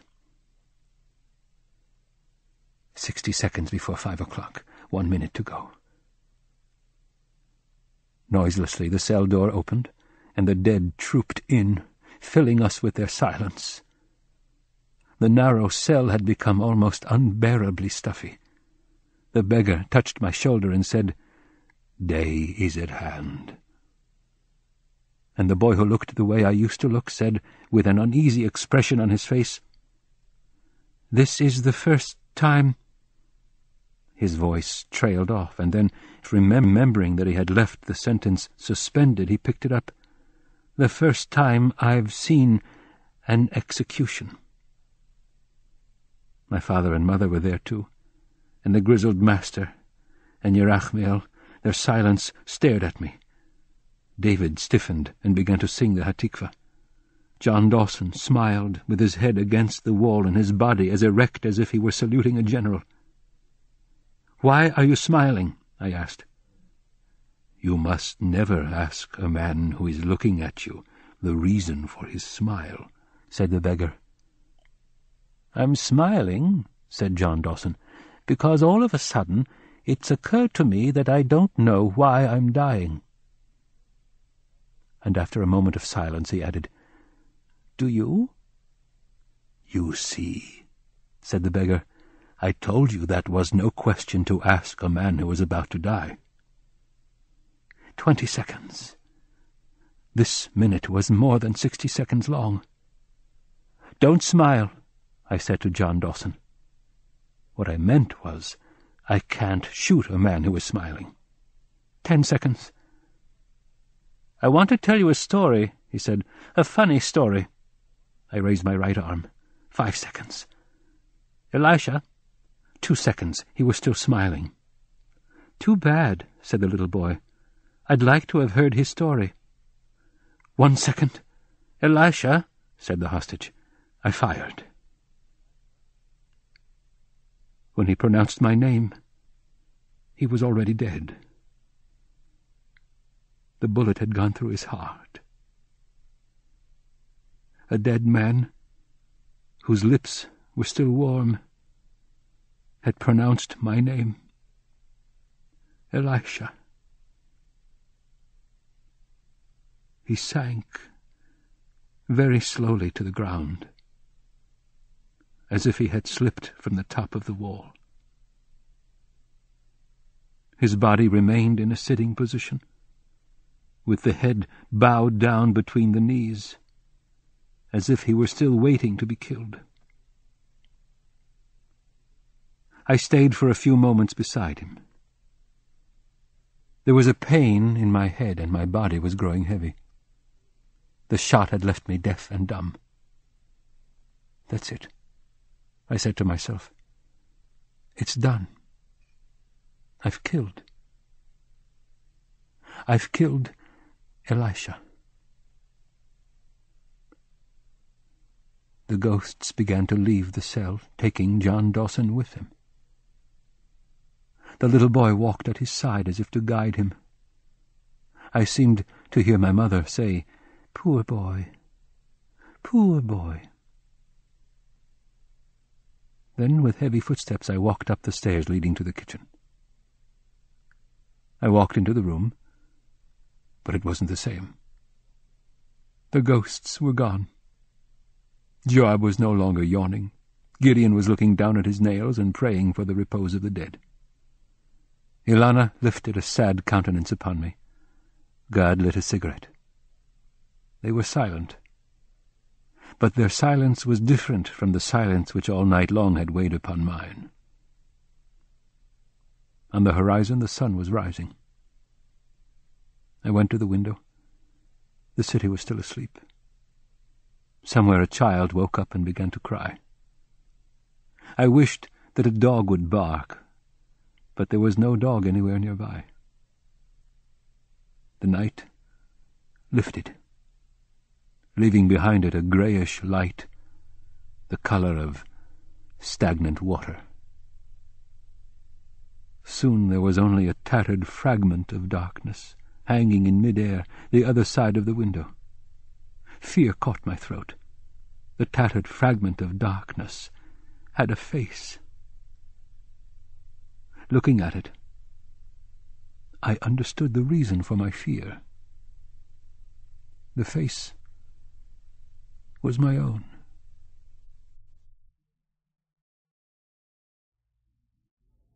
The End. You've been listening to Dawn by Elie Wiesel, translated from the French by Francis Frenet. This book was narrated by George Guidel. Elie Wiesel was born in Hungary in 1928. When he was still a boy, he was deported with his family to Auschwitz and then to Buchenwald, where his parents and younger sister were murdered. Night, his first book, is a memoir of these experiences. After the war, he moved to Paris, where he adopted the French language. His work as a journalist took him to Israel, and finally to the United States, where he now makes his home. In 1985, Elie Wiesel received the Congressional Gold Medal. He was awarded the Nobel Peace Prize in 1986. If you've enjoyed this book and this performance, Recorded Books recommends the third book in Elie Wiesel's Night trilogy, Day, also narrated by George Guidel. The publication of Day restores Elie Wiesel's original title to the novel initially published in English as The Accident, and clearly establishes it as the powerful conclusion to the author's classic trilogy of Holocaust literature, which includes his memoir Night and novel Dawn. "In night it is the eye who speaks," writes Wiesel. In the other two, it is the eye who listens and questions. We also recommend The Oath, the remarkable story of a surgeon under fire in Chechnya, by Kasan Bayev, with Ruth and Nicholas Danilov, narrated by Robert O'Keefe. This unflinching account of one remarkable physician's experiences during the conflict between Russia and its breakaway republic Chechnya is an instant classic of war literature. Weaving the history of the Chechnya conflict and the heritage of his own family into the visceral narrative, Dr. Bayev tells a tale that is shocking, heroic, and impossible to forget. You'll find a wide selection of titles in the Recorded Books catalog, including bestsellers, mysteries, classics, histories, and more. So to order another recorded book, or for a copy of our latest listing, please call the toll-free number found on the back of this book.